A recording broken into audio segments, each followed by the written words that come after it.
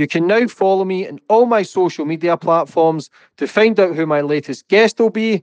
And don't forget to click the subscribe button and the notifications button so you're notified for when my next podcast goes live.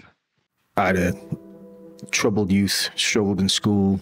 I was a victim of sexual abuse when I was 8, 9 years old.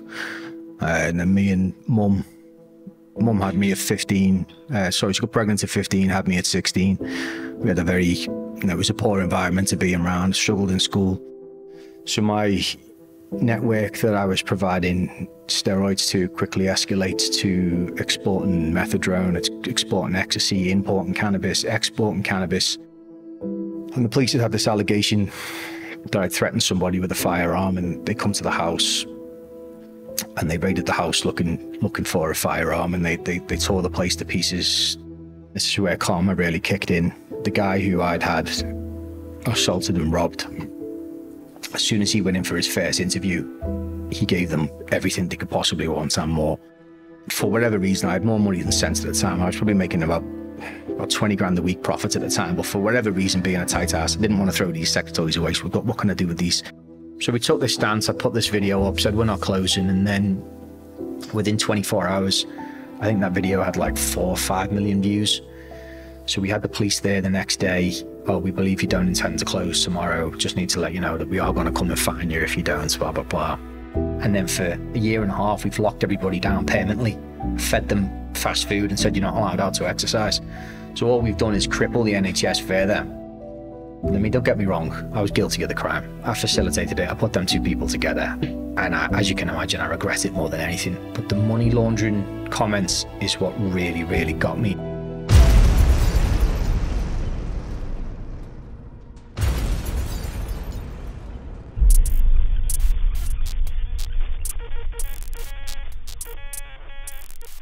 Boom, we're on. And today's guest, we've got Nick Capo. Good to see you, Nick. Good to see you, brother. Long overdue. Yeah, it's coming for a while, but you're just out of prison. Over in Jersey, you get a 3-year sentence. You made world headlines with not closing your gym. You were very anti-authority. Not anti-authority, but anti-lockdown. You stood up for yourself. You believed in what was right. You made headlines all over the world. People supporting you, people against you. You end up going to prison for something that happened years ago. Was it through text messages? Yeah, text messages, signal messages it was, yeah. First of all, how are you? Good to be home. Yeah. Again, yeah. Did not see that one coming at all. As you know, off the back of the COVID situation and everything else, I was in a really good place. And to have something from 3-4 years ago come back up to bite me at probably the best point in my entire life was it's been a tough journey, but I'm glad to be home, and it's another chapter for the story, isn't it? Yeah, well, I'm glad to have you home. Glad to get you out. You were coming on the podcast before it all went down, but before we get into everything, I'll always go back to the start of my guest, get a bit of understanding about you, where you grew up and how it all began. I grew up on a little council estate in Merseyside. I had a troubled youth, struggled in school. I was a victim of sexual abuse when I was 8, 9 years old. And then me and Mum had me at 15. Sorry, she got pregnant at 15, had me at 16. We had a very, it was a poor environment to be around, struggled in school. And we moved away from that area when I was about 10 years old. Moved into a different area, so the sexual abuse stopped. And then I go into high school. Again, struggled in school, didn't really fit in, didn't like the conventional schooling system whatsoever. It just didn't fit me. They tried to diagnose me with ADHD when I was in school, but my mum refused to have the assessment done. Her exact words to my head teacher at the time was, "Look, my son isn't disabled. You're not examining him whatsoever." So I went misdiagnosed for the best part of 20 years. So I struggled through school, and I eventually dropped out when I was about 12 years old. I dropped out of school. And then I got into parkour and free running. Basically, the way that started is we were, just like most kids on council estates, we just used to go out looking for getting chased by the police. We go and cause some trouble, get chased by the police. But then we got really, really good at getting away. And then we found some videos on the internet of something called parkour or free running, which originated in France. And there was a team over there, and they were super skilled in efficiency and the art of movement, getting from A to B, running across rooftops really fast. It was very much like a urban assault course, you know, type environment. So we got really, really talented at that. So I dropped out of school at this point, and I was just doing this every day with my friends. They were a bit older than I was.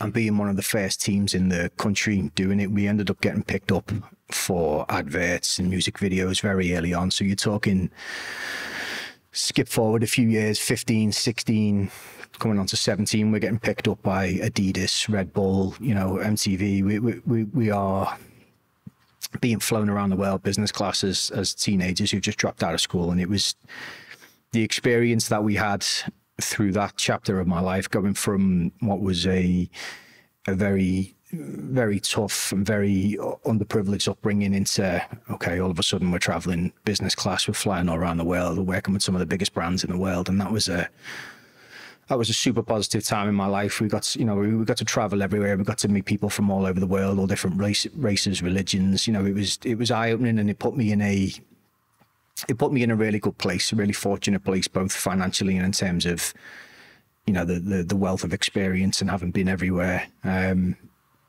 So that was a really positive turning point for me. And then I get to about 19. And I start suffering with injuries, and I had to come away from the sport. And that's when things started to turn for the worst. I dropped out of that industry. I said, I'm going to take a year off. Doctor said to me, you can either take a year off and let your knees recover, or you can carry on and you'll inevitably need surgery, and then you're going to be out for good. So I took the year off. And in that year that I had off, I thought, okay, I'll join the local gym, local fitness center. I'll stay fit whilst I'm taking some time out, you know, keep myself able, keep my mind healthy, my body healthy. So I joined the local gym, and I was in good shape at the time, obviously through gymnastics and everything else that we've been doing. You know, I carried a good frame.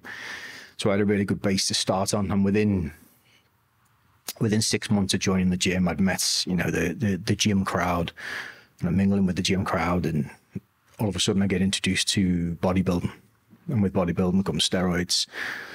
So now I'm 19 and a half, approaching 20. I've started taking steroids. I've fallen in with this whole new crowd, and come away from what was a very positive, holistic approach to life with my free runner friends into this culture of vanity and ego and everybody trying to be better than each other. And it's, you know, at 19, 20 years of age, when you're sending your hormones through the roof because you're injecting yourself with all sorts, that lifestyle took a grip of me to a huge extent. And I really started to lose my personality. And shortly off the back of that, I competed in bodybuilding for the first time. This was as a junior.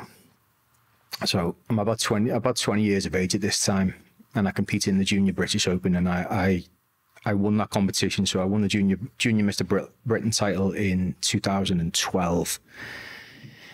And then from the back of that, the exposure that I had from that in that industry, because we're talking pre-Instagram era now. I mean, obviously fitness now, as you know, is huge. So, it's everywhere you look, it's there. You know, the Instagram boom of, say, 2014, 15, everybody does fitness, or everybody knows somebody that does fitness. We're talking 2012 here, so it's before that. And I've just won the British title, so I'm featuring in magazines. I'm getting a lot of attention because it was such a niche industry, and I was so young. I was getting a lot of attention then, and I'd already fallen victim to this culture of, you know, the ego and the vanity and the power and being better than other people. So all this just feeds into this egomaniac, this monster of, wanting praise left, right, and centre, wanting to have power over people. And then I suppose the big jump was when I've gone from taking steroids to now I've got this big network, and I by chance stumbled across a manufacturer of steroids, and we got quite close. So I've gone from taking steroids now, and I thought, right, I'll sell enough steroids so that I can pay for my own course. Okay, that goes on a couple of weeks, and then it's, well, maybe I can sell enough steroids to pay for my own course and pay for bills, and so on and so on. And this escalates over the space of I don't know, 4, 5, 6, 7 months. And that quickly jumped to exporting steroids around the world with the contacts that I'd made from my free running age. So everybody that I'd met all across Europe, all across America, I've reached out to these people looking for customers, essentially. So I start exporting steroids. And then amidst all that, I take a job on working club security in Liverpool. So I started working the doors. Now that at this point now, I'm making enough money from selling steroids that I don't need the money. I'd taken the job working on the doors purely because I wanted to be in that environment. You know, I wanted to feel powerful, which I think is something a lot of men who go into that trade fall victim to. You know, they want to have that power. So I start working on the doors now. I'm in Liverpool city centre, and I start mixing with, you know, more people who I've never been around in my entire life. The type of people who, you know, you're reading about in books when you're younger, or you hear legends on the estates. You know, you start mixing in these circles in the clubs and on the doors, and you start meeting, you know, old generation gangsters, and all of a sudden, you know, you have this huge network around you, and you have access to anything you want, wholesale, be it drugs, guns, whatever it is. So my network that I was providing steroids to quickly escalates to exporting methadone, it's exporting ecstasy, importing cannabis, exporting cannabis, all, you know, completely tangled in this web of, you know, people that I'd met. And this has only been the space of 12 months. So I've gone from this kid at 19 who was, you know, had a super positive circle. Everything was, you know, good energy, good vibes, to skip forward a year. I'm taking steroids. I've lost my personality. I was ego obsessed. I've become extremely violent. My social circle had gone from, you know, as I say, really positive influences to people who just thrive off violence. They thrive off, you know, the power, the crime, the drugs, you know, the weapons. And the contrast between the person that I was at 19 to the person that I became at 20, you wouldn't even recognize that person whatsoever. And things from there, the 3 years that followed, or the 2.5 years that followed that, were undoubtedly the worst chapter of my life, because I lost myself completely. And I got arrested for the first time in, I think it was January 2013, for a firearms allegation. And I had a sponsorship at the time with a company called Optimum Nutrition, and at the time they were the biggest, you know, supplement protein company in the world.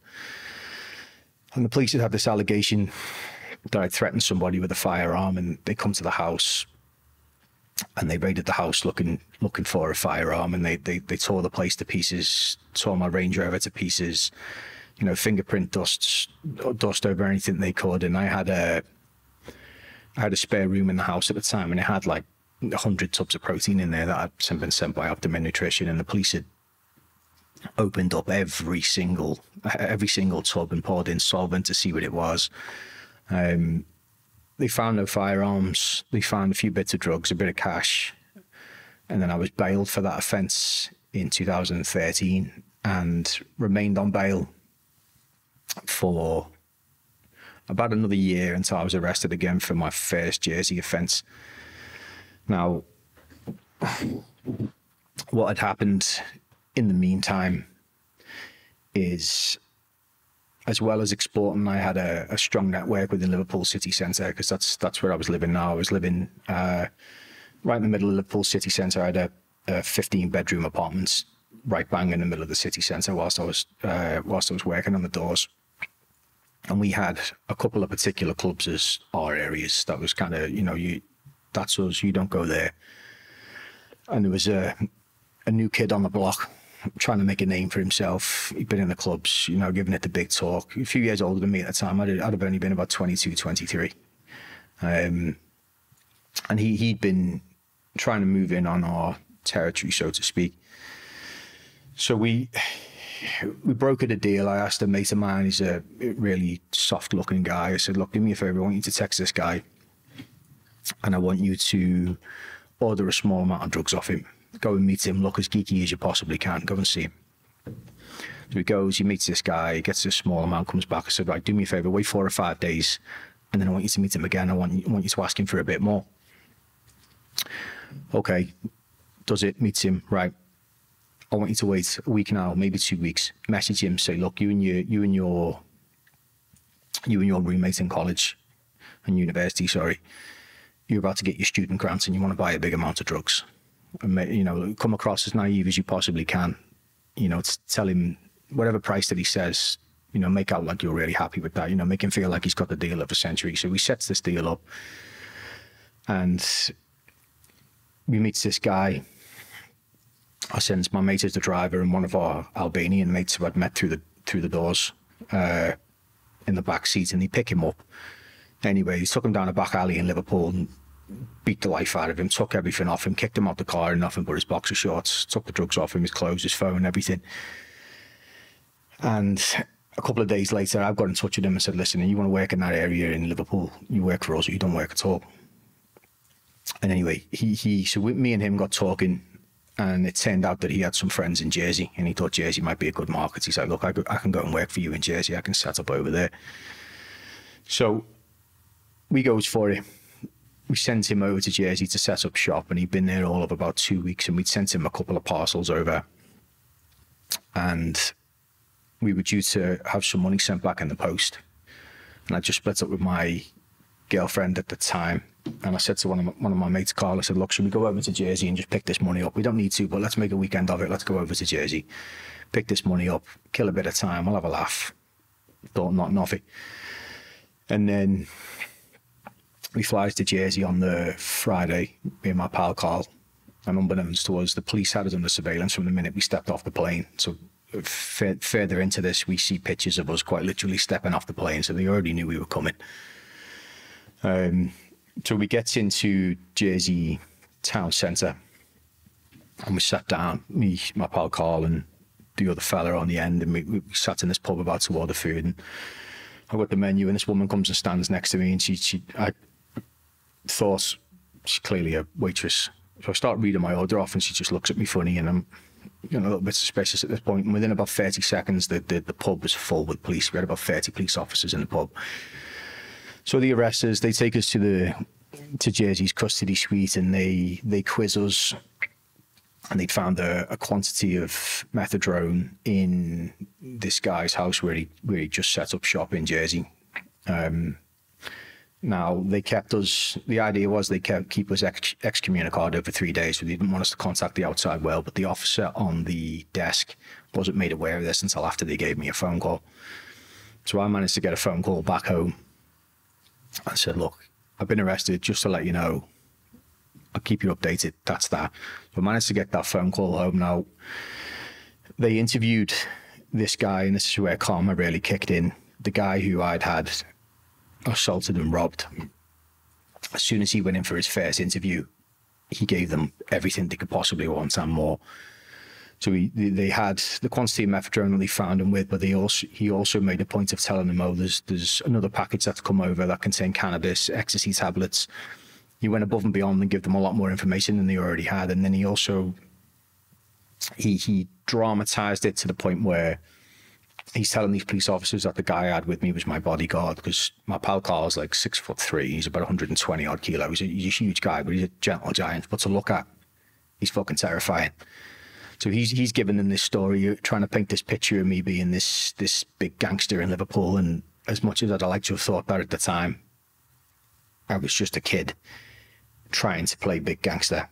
And obviously I very quickly become aware of how not gangster I was with some of the people that I met, which I'll go into. But we're at this point now, we're in the Jersey custody suite, and they contacted Merseyside police and said, look, we want you to raid his premises, you know, back in Merseyside. So they got this warrant. It took them 2 days, and the address that I gave them wasn't my house address. I gave them my grandmother's address at the time, and they didn't question it. They took the address. It took them 2 days to get this search warrant, and I think they had about 20 officers turn up at my grandmother's house, 12 o'clock on the Saturday or the Sunday afternoon. And this is a big street on a council estate, and neighbours can see up and down the road. As you know, there's a big front yard. So you've got 20 police officers there now, and they search the house and they don't find anything besides this one safe. So it's a fairly chunky safe. And my nan said they thought they'd really hit the jackpot. They got this huge safe. They brought it out onto the front yard to smash it in with a red key, you know, the big buttons they take the front doors in with. So they've got this safe on the front yard now. And they'd made a big spectacle of it, as if, you know, we were about to hit the jackpot. This is going to be full of firearms, drugs, whatever it was, because it was a pretty big safe. Now, as I said, I just split up with my girlfriend at the time, and I just started seeing somebody else. And this is where I was living. I'd now had this new girlfriend come around, and with the previous one I was with, we'd spent about $2.5 grand on sex toys. So we had all kinds of funky shit. And we just split up. I was seeing this new girl, and for whatever reason, I had more money than sense at the time. I was probably making about 20 grand a week profit at the time, but for whatever reason, being a tight ass, I didn't want to throw these sex toys away. So what can I do with these? I know, I've got a spare safe. I'll put them in the safe. I'll put the safe in my grand's house, and then that's fine. She won't be able to get into it. She won't know what's there. I can just put that there out the way, and then it is what it is. So skip forward now. You've got 20 Merseyside police officers outside my grand's house with this big safe and the big red key, and they are ploughing the front of this safe in with this giant red key, making loads of noise, and you've got all the neighbours out watching everything else, and they finally get the door off it, and all they manage to pull out of it is a shit ton of dirty sex toys. So that's how that went. So that and to this, up until the day my nan died, she never mentioned what they found in there, ever. It's never, ever discussed. It was just, yeah, they had the safe, they had it outside, and that was it. She's never mentioned to the day she died what it is that they found. Didn't say nothing to me whatsoever. So they were forced to bail us then. They found nothing. So they bail us, and they let us out the police station at like midnight on the Sunday night. We'd been there like 3 days at this point. And they remanded the other kid that was working for us, because he gave himself up, but he gave us up at the same time. So they remanded him, and they bailed us, and they let us out at, it must have been near midnight. He took all our money off us and just pointed and said, the airport's so many miles that way. See you later. So we flies back home, and they bail me. I think it was about 6 weeks bail or 8 weeks bail. What year? So this was 2014. So this would have been.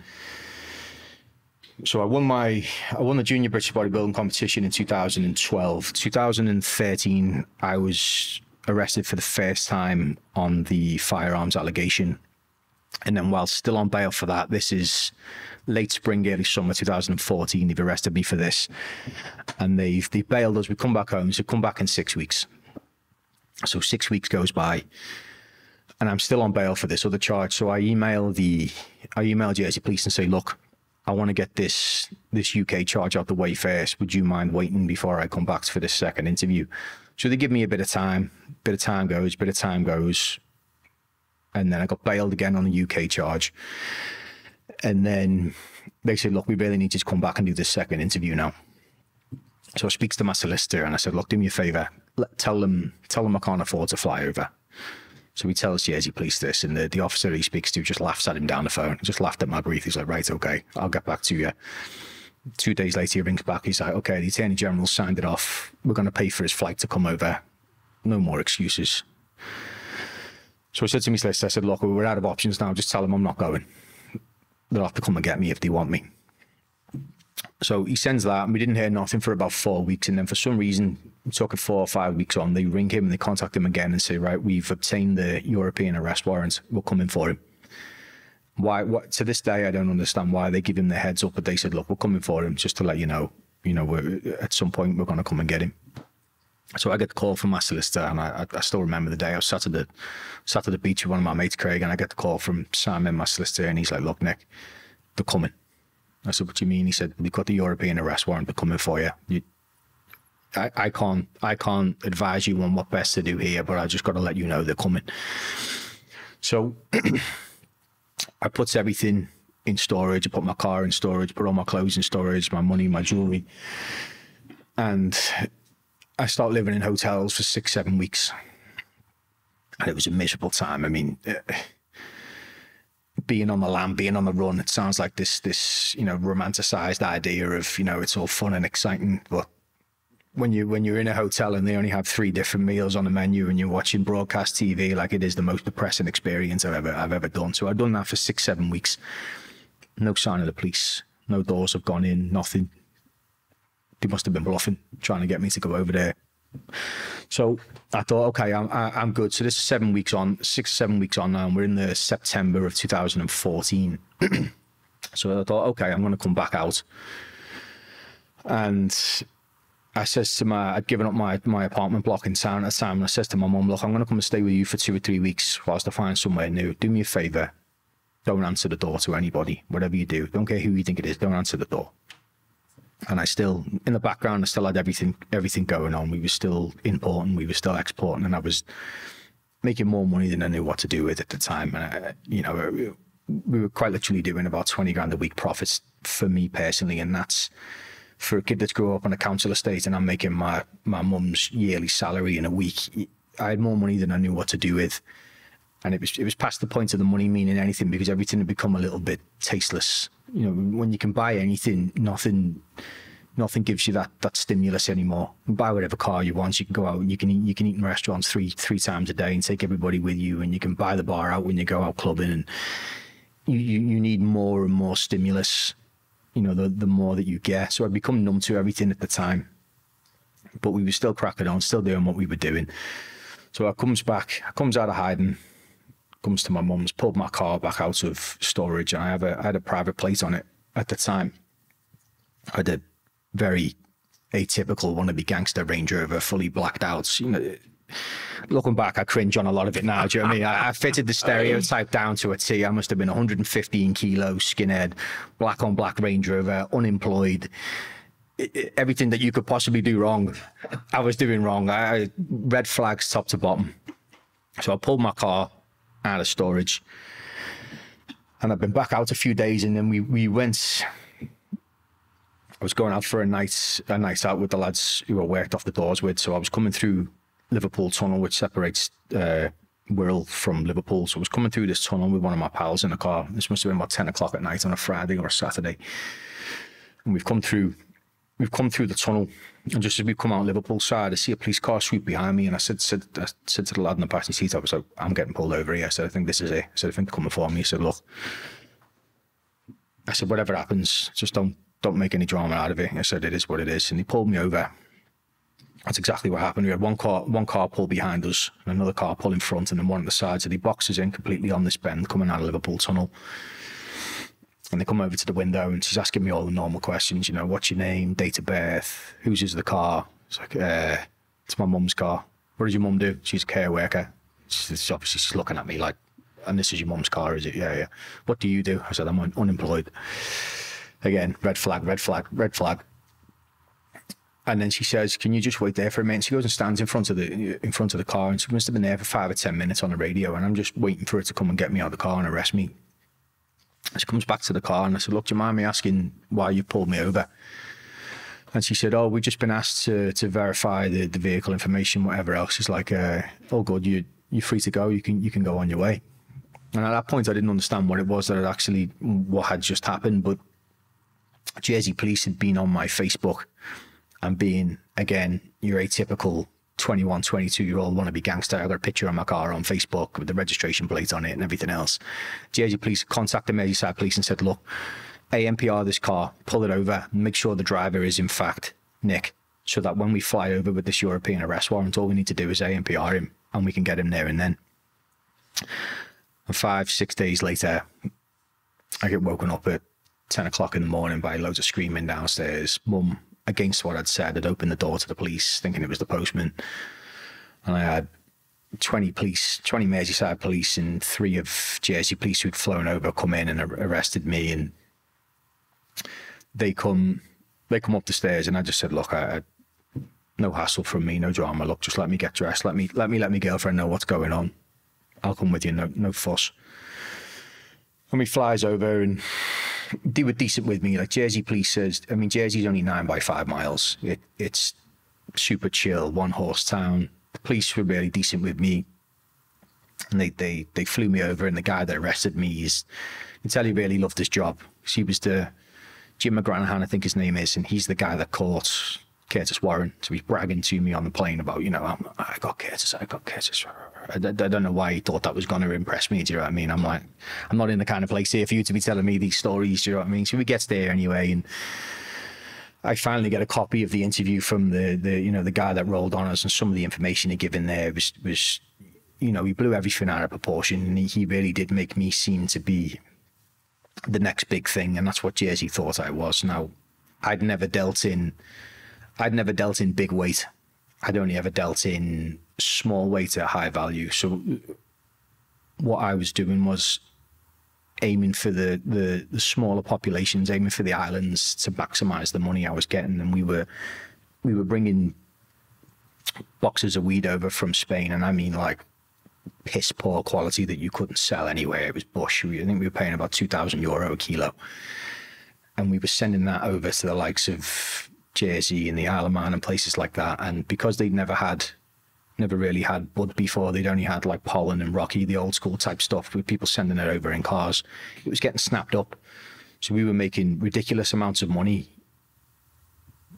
by, you know, only dealing in very small quantities. So we had loads of money, but we weren't dealing in big volume.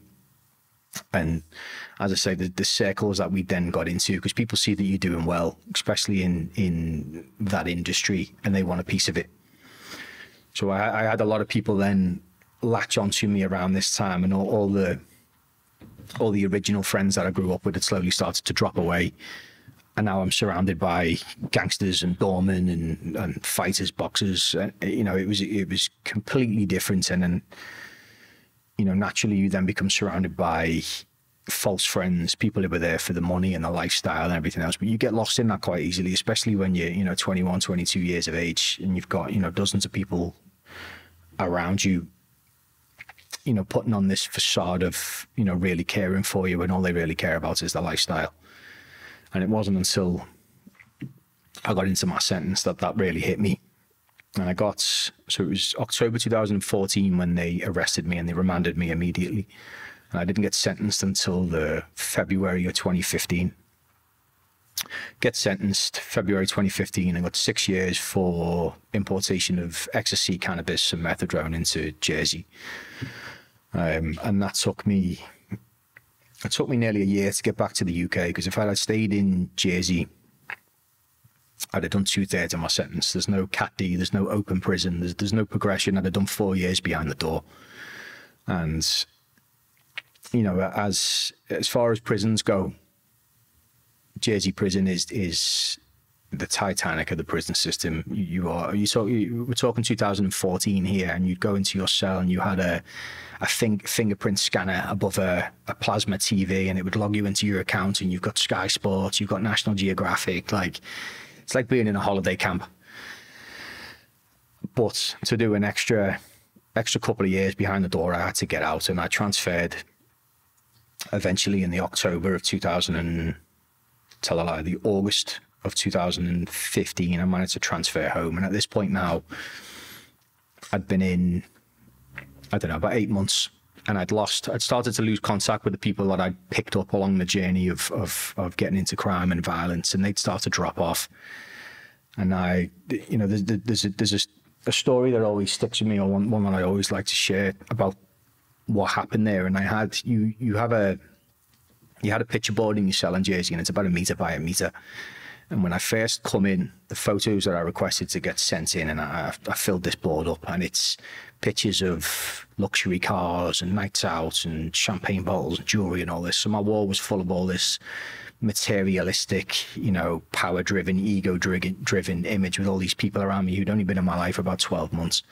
And then slowly over that journey of, whilst I was still in Jersey prison, over that 8 months, maybe week by week, the letters had stopped coming in from them people, and people from my previous life had started popping up, and they'd send some pictures in, and very, very slowly and progressively over that 8 months, then pictures started to come down, and the pictures started to go up with the life beforehand. And that was I didn't notice what was happening at the time of, you know, of slowly adjusting the board. It just, you know, I didn't think any more of it than one picture down, one picture up. And then I think I've been in about 6 months, and I look up the board, and for whatever reason, it hit me then that the board that I put up when I come in versus what I had in front of me now, were completely different. None of the faces were the same. I'd gone back to the people who were still in touch and the people who were still sending me pictures of the people that I had around me prior to getting into that world. And that was kind of the turning point for me of, wow, I really, really lost myself, and I lost so many good people around me. And even to this day, there's people that I lost around that time that I still haven't managed to get back in my life, despite the journey that I've been on. That's a difficult thing though, when you do bad, you lose the good as well, because we always want more. And when you want more or try and search for better, it's never there anyway. See, when you were like 8 and you were going through that, your sexual abuse, like, did you deal with that at a young age? Did you tell anyone, or was that later in life? No, so that, with the sexual abuse, so I'd have been, and I can't remember the exact age, but it'd been somewhere around 8 or 9. I think it went on for about a year. And the lad lived down the street from us. He'd have been about twice my age. We'd been about 16, 17. This went on for about 12 months. And then once we moved, and I buried that, not consciously, I must have subconsciously just compartmentalized it, put it to the back of my mind. And I didn't deal with that again until 2016, 17, when I seen a psychiatrist for the first time in prison.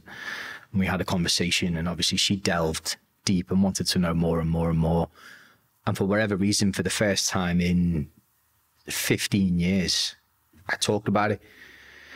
And that was, you know, I don't know if that was, you know, self-preservation that I put that to the back of my mind, or whether I just moved on from it really quickly. But that was the first time that I'd really tried to process it, was sat down with the psychiatrist, because I'd never had therapy before. I'd never had counseling before. And I didn't realize how empowering it can be, talking to somebody who's completely objective, you know, somebody who's doesn't know the people that you know. You're not going to have a conversation with this person and they're going to go and tell their mate, who tells their friend, who tells 6 of your mates, and all of a sudden everybody knows your business. You know, it's a completely private conversation, and you can really let go. And that was the first time I talked about a lot of trauma that I'd had growing up. And it was really empowering. And that was the journey that I went on through that sentence. You know, I found myself again, but I was also able to process a lot of stuff from being a kid, because you had the sexual abuse. As I said, we grew up in poverty, and my mum was only 15 years older than me. So, you know, her parenting skills were poor. And I don't hold that against her. That's more of a, I wouldn't have done any better at 15. And I couldn't judge her for that. And I would not judge her for that. But, you know, I went through a lot of neglect, and we had no money, we had no food. And I know that oftentimes where me and my best friend Kyle, he was in a very similar situation. We'd go out and we'd climb over the back of the fences at Tesco, and we'd dig through the bins and we get all the damaged tin food. And that's kind of how we got by for most of our early teenage years. And, you know, I tell that story to people and they're like, oh, you know, I feel so terrible for you. And I'm like, listen, we went through a really, you know, we were in a really harsh environment, but we were happy kids.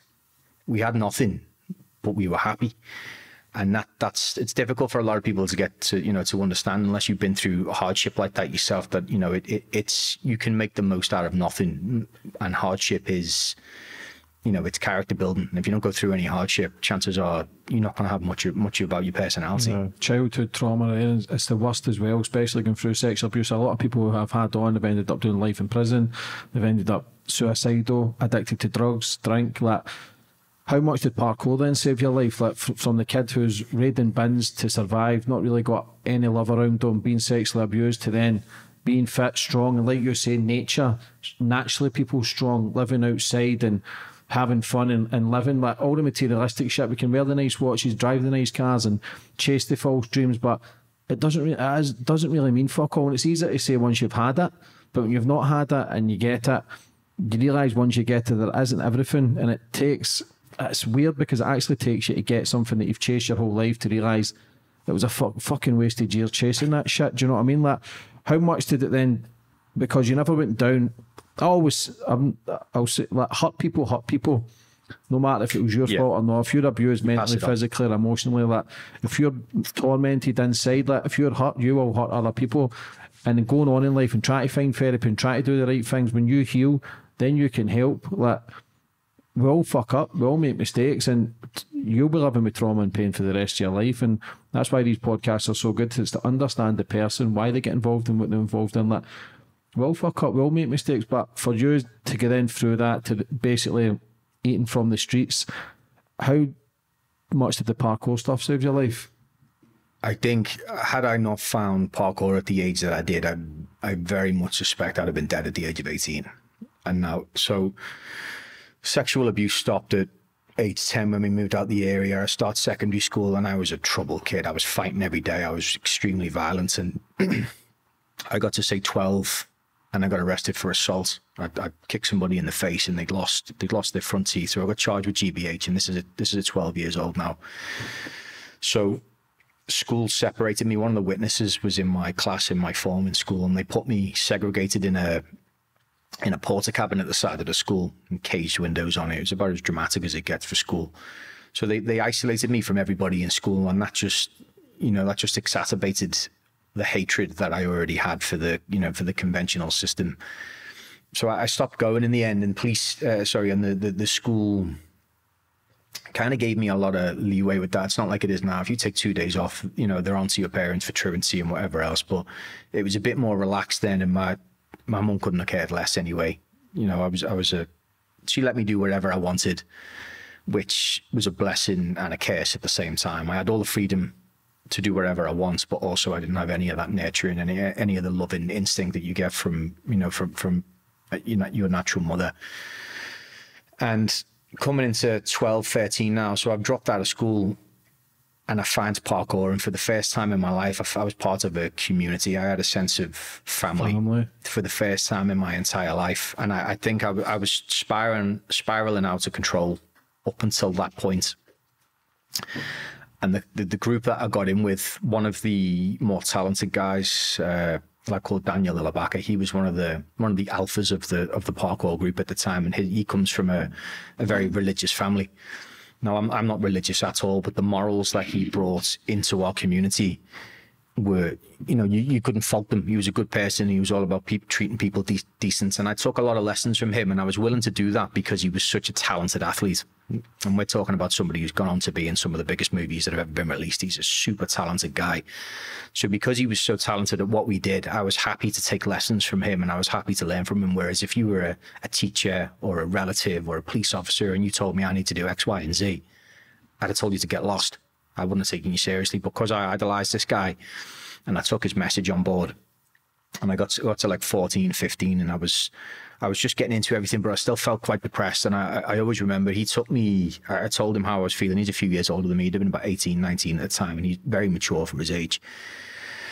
And he took me to the top of this, this high point in our area, this apex. We'd have been 100 feet up, and we just sat with our legs dangling over the edge, straight drop to the floor, and we're talking deep. And he said, "Nick, I want you to try something. I want to suggest something, and I don't want you to ask me why. I just want you to do it." He said, "I want you to make a point of being kind and decent to everybody, even if they're not that way with you." And he's seen that I look puzzled. He's seen it in my face, and he said, "Don't ask me why." He said, "Don't dig too deeply into it." He said, "Just do this for me. Just go out of your way to be kind and decent to people, and see what difference it makes." And I kind of shrugged it off, and I thought, you know what have I got to lose? And from there onwards, I adopted that philosophy, and I started being decent with people. And instead of trying to take the piss out of people all the time, mocking people, I really started supporting the people around me. And then everybody then starts being kinder to me. And then all of a sudden I'm being offered opportunities to, this is where it comes in with the big brands, with Adidas and Red Bull and everything else that we were doing. Everybody was then decent to me and wanted me on board. And that's just from that small change in my personality of going from a kid who's been through trauma to lashing out to everybody to going, wait, hang on a minute. If I project myself in a different way, people are then going to receive me better. And people want to give you more opportunities. If you're decent to people and people know you're a good guy, you find more success. And that's obviously not why you should do it. But as a secondary effect of being decent with people and being kind with people and being a genuine person, opportunities come to you. And and for the 5 years that followed, coming from a kid that's been scrounging out of bins to flying business class, within the space of 12 months, that put me in such an incredible place. And then when I got injured and making that decision to go into bodybuilding and competitive bodybuilding, I think that took me way back to where I was 10 years previous. And I had to go through that whole cycle again of losing my personality, lashing out, thriving off the violence, you know, because I had a lot of issues inside that I obviously hadn't processed. And without having all the positive influences around me, that starts to creep up and bubble up back to the top again. And, you know, that starts to take a grip of you. And, you know, as you say, that's why it's important to have conversations like these, even if it's in a professional context with a counselor, or even talking to your friends or on a podcast, whatever it is. Vocalizing it is such a strong way to start processing things. It can release the pain. It really can. And if I hadn't, you know, if you don't find an outlet to channel that energy, or at least to process, you know, you are statistically likely to go through a really difficult life, or end up in jail, or end up passing on that sexual abuse to the next generation. And it's, you know, but it is difficult going through internal pain, blaming yourself, thinking it's you that's done wrong. I've had rape victims on who blame themselves, like people who've been sexually abused as kids blame themselves. Like, it's to hold on to that poison and hatred and fear and guilt for. People do it for 20, 30 years. People die with it. Like, to then be speaking to someone and releasing it, no doubt they've been emotional, stuff like that. But see, when you started taking steroids, did that give you a false sense of power, where it's like a shield? Because I always say this as well, like gangsters that come on, hold the guns, hold the knives, for me they're fragile, because it's not a humane thing to do, is to hold a gun or a knife. But they do it because they're broken, in my eyes, because they don't want to feel pain anymore. They don't want to be hurt. So what I'll do is hold a gun or a knife, try and stop you from hurting me, but not realising they're actually hurting others while hurting themselves. So nobody wins. But when you started feeling bigger, feeling stronger, did that give you a false sense of security as well, where the violence kicks in? And yeah, it's all a facade then, isn't it? You're projecting your insecurities, and then, you know, steroids in 2011, 2012, there was no, there's banks of scientific literature now where you could read it, and you would know what you were doing. Back then it was, you go see Big Dave at the gym. Big Dave tells you to take X, Y, and Z, and take as much of it as possible because he's the one selling it to you. You know, I'm 20 years of age, and I'm filling myself with all kinds of hormones that aren't just, you know, designed for human consumption. I was taking something called Trenbolone, which is designed for cattle. And that absolutely skewed my mind, and it makes you feel superhuman, but it also makes you feel numb to a lot of the positive stuff. So the neurochemical impact that it has is it prohibits your brain's ability to produce, or at least hinders it, dopamine and the like, and serotonin. So your ability to feel good is pretty much taken away, but you feel superhuman at the same time. You feel invincible, but you're miserable while you feel invincible.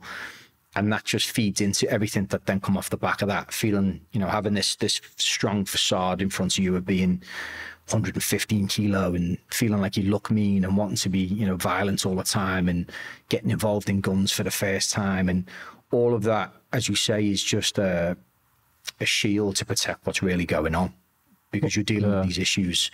Because you think, they say people get roid rage, but I think we were just angry before, and the roids just enhance it, because of people. I smoked weed for 12 years, so when I was a lazy bastard before I smoked weed. So when I smoked it, I was even lazier, and people can still go to the gym on it. But for me, if they never smoked it, they've still went like. Do you feel roid rage is a thing, or is that a mental thing that we're already fucked in the head anyway? I think scientifically they say about it can increase aggression in about 5% of the population, but if you're a dick beforehand, you're just going to be a bigger dick. And that's the best way to see. If you have them tendencies inside you anyway, they're just going to be amplified tenfold. If you're an angry kid, or you're an insecure kid, and all of a sudden you've now got 10 times the amount of testosterone in your system than you're meant to have. I mean, you've seen what kids are like. You've seen what lads are like when they go through puberty and they lash out, and that's obviously with a relatively low amount of testosterone that's been introduced into the system. You start putting in synthetically 10 times what you're meant to have as a grown adult, you are all over the place. And you are, if you are a little bit, you know, if you are inclined to be aggressive anyway, you're now going to be 10 times bigger and more capable of doing more damage. And with that size and power comes more confidence to be that way. And one just feeds the other. And it's a very dangerous and very slippery slope to go down. And I did I did a lot of damage to myself with my steroid use, because at the time, and because I was competing, and a lot of people think, oh, well, you're competing, how could you take steroids? And they don't realize that the entire industry is untested. It's not like the Olympics. Every competitive bodybuilder you see, whether they admit it or not because of their sponsorships, is taking steroids to one extent or the other. And because there was no guidance at the time, and I think that's why it's important for people to talk about it, is I was just taking as much as I could of everything that I could, and I damaged my pituitary gland, and I ended up seeing an endocrinologist for the 3 years I was in prison, trying to get myself back healthy again. And I'd done damage to my brain, and he said, look, it's going to take you 3-4 years to get back to a normal level if you ever do fully recover. And it's, you know, it was the unhealthiest that I'd ever been, and that's the risk that you run chasing image, because big's never big enough. Same with the material side of things, like the new fancy car. If that's not going to be enough, if you're not enough before you get it, you're never going to be enough when you get it, because next year the new car comes out. If you get yourself the £600 pair of shoes, well, that brand brings out the next one, and you're constantly chasing this stimulus and this sense of achievement, and you just become numb to it, and you chase it and chase it. And, you know, as you said earlier, like, you spend all your life chasing these goals, and if they're material goals, once you get them, the anticlimax of getting there is, you know, it's soul destroying. And then you're like, well, what do I do now? I just keep chasing, and then you spend your whole life in the rat race of just chasing this, you know, this one next level. And I think a lot of people fall victim to that, especially those of us who've had hard upbringings. It's very easy to get lost in, I never had this when I was a kid, now I do. This defines me, and I've got to keep chasing this. And it's very, very dangerous. And that's why I think social media is very dangerous, because people, the generation after me, is now so consumed by how everything needs to look. On highlight reels. Yeah, exactly. And it's we're the guinea pigs for it. Yeah. Even me. I'm addicted to my phone. I've got a great life, but why do I waste 7-8 hours a day? It used to be 12.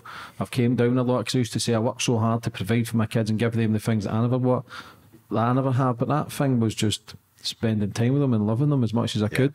That there is a gold. Like, if you can nurture a kid and love a kid and protect a kid, your kid can be anything it wants.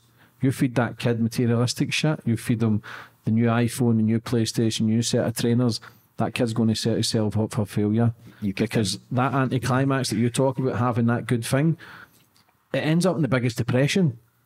I remember when I got a Range Rover Sport, I remember driving down the motorway, and I thought, I was sad. I was fucking sad, and I was thinking to myself, be grateful. And I was trying to speak 5 things to be grateful for, to try and make myself happy. I got it, and I was fucking sad. I remember, fucking hell, that I used to have up my vision board, get this, and I got it. And then it was the watch, and I got it, and I was sad, because I realised the journey is the most important thing to be happy. Listen, it's good to have good things and set yourself up for goals and achieve them, but trust me, when you get them, you realise that it ain't all that, because we always chase that finishing line, and as soon as we get to the finishing line, there's always going to be another one coming. There's always more. At the height of your steroid abuse, what was your intake like on a daily basis and food? Steroid intake? Yeah. So I'd have been taking about... Was insulin involved in that as well? Yeah. So I'd have been taking maybe 1.5 grams of testosterone a week. So it's about 1,500 milligrams, and then about half a gram of trenbolone, about 500 milligrams. Every day I'd be taking about 200 milligram of oxymethylone, which are naps, they're tablets. So I'd have been injecting about 2 grams of steroids a week, and then orally taking about another 1.5 grams. And that is... knowing what I know now, because the industry's adopted a kind of, or at least a niche section of the industry have adopted the right, we need to talk about this, because if people are going to do it, they need to do it safely. You're never going to stop people doing it at all. Like I think the last statistics that I seen was crazy. It's like an estimated, I don't know if it's 2.5 or 3 million steroid users in the UK. It's huge. So there is a need for people to talk about it honestly, not to encourage it, but to say, look, this is what you shouldn't be doing. Don't read what Big Dave says on the internet, because you're going to do yourself serious harm. And what I was taking then versus what I know now, and you know, the scientific literature that I've read over the last few years, and understanding hormones better and endocrinology in general, that is fucking terrifying amounts of drugs. Do you think people need to be more educated then? Like, is there any benefits from doing steroids? There's benefits from doing testosterone, and medically you can't argue with that. It is a medical treatment. Testosterone replacement therapy is a very common thing, and especially in the United States, you can go into your aging clinic and pay $30 and get your script straight away. Like, you know, low testosterone is as much of an indicator of heart disease as high testosterone. So if you are on the lower end of the spectrum, say you're stressed, you've got a heavy workload, you don't sleep a lot, you probably have low T. And if you've got low T, your health risks increase dramatically. So you would then be somebody who's suitable for testosterone replacement therapy. And then you're talking about 150 milligrams a week is the medical dose, maybe a little bit lower. I was taking about 3,000 a week. Yeah. So there are positives, and it's a danger with the industry. And this is why it's really worrying. So I lost my sponsorship with Optimum Nutrition in 2013 because of my steroid use. I was quite vocal at the time about using steroids, not to encourage it by any stretch of the imagination, but to be transparent. And Optimum Nutrition caught wind of this, and they called me down to London to this big conference room.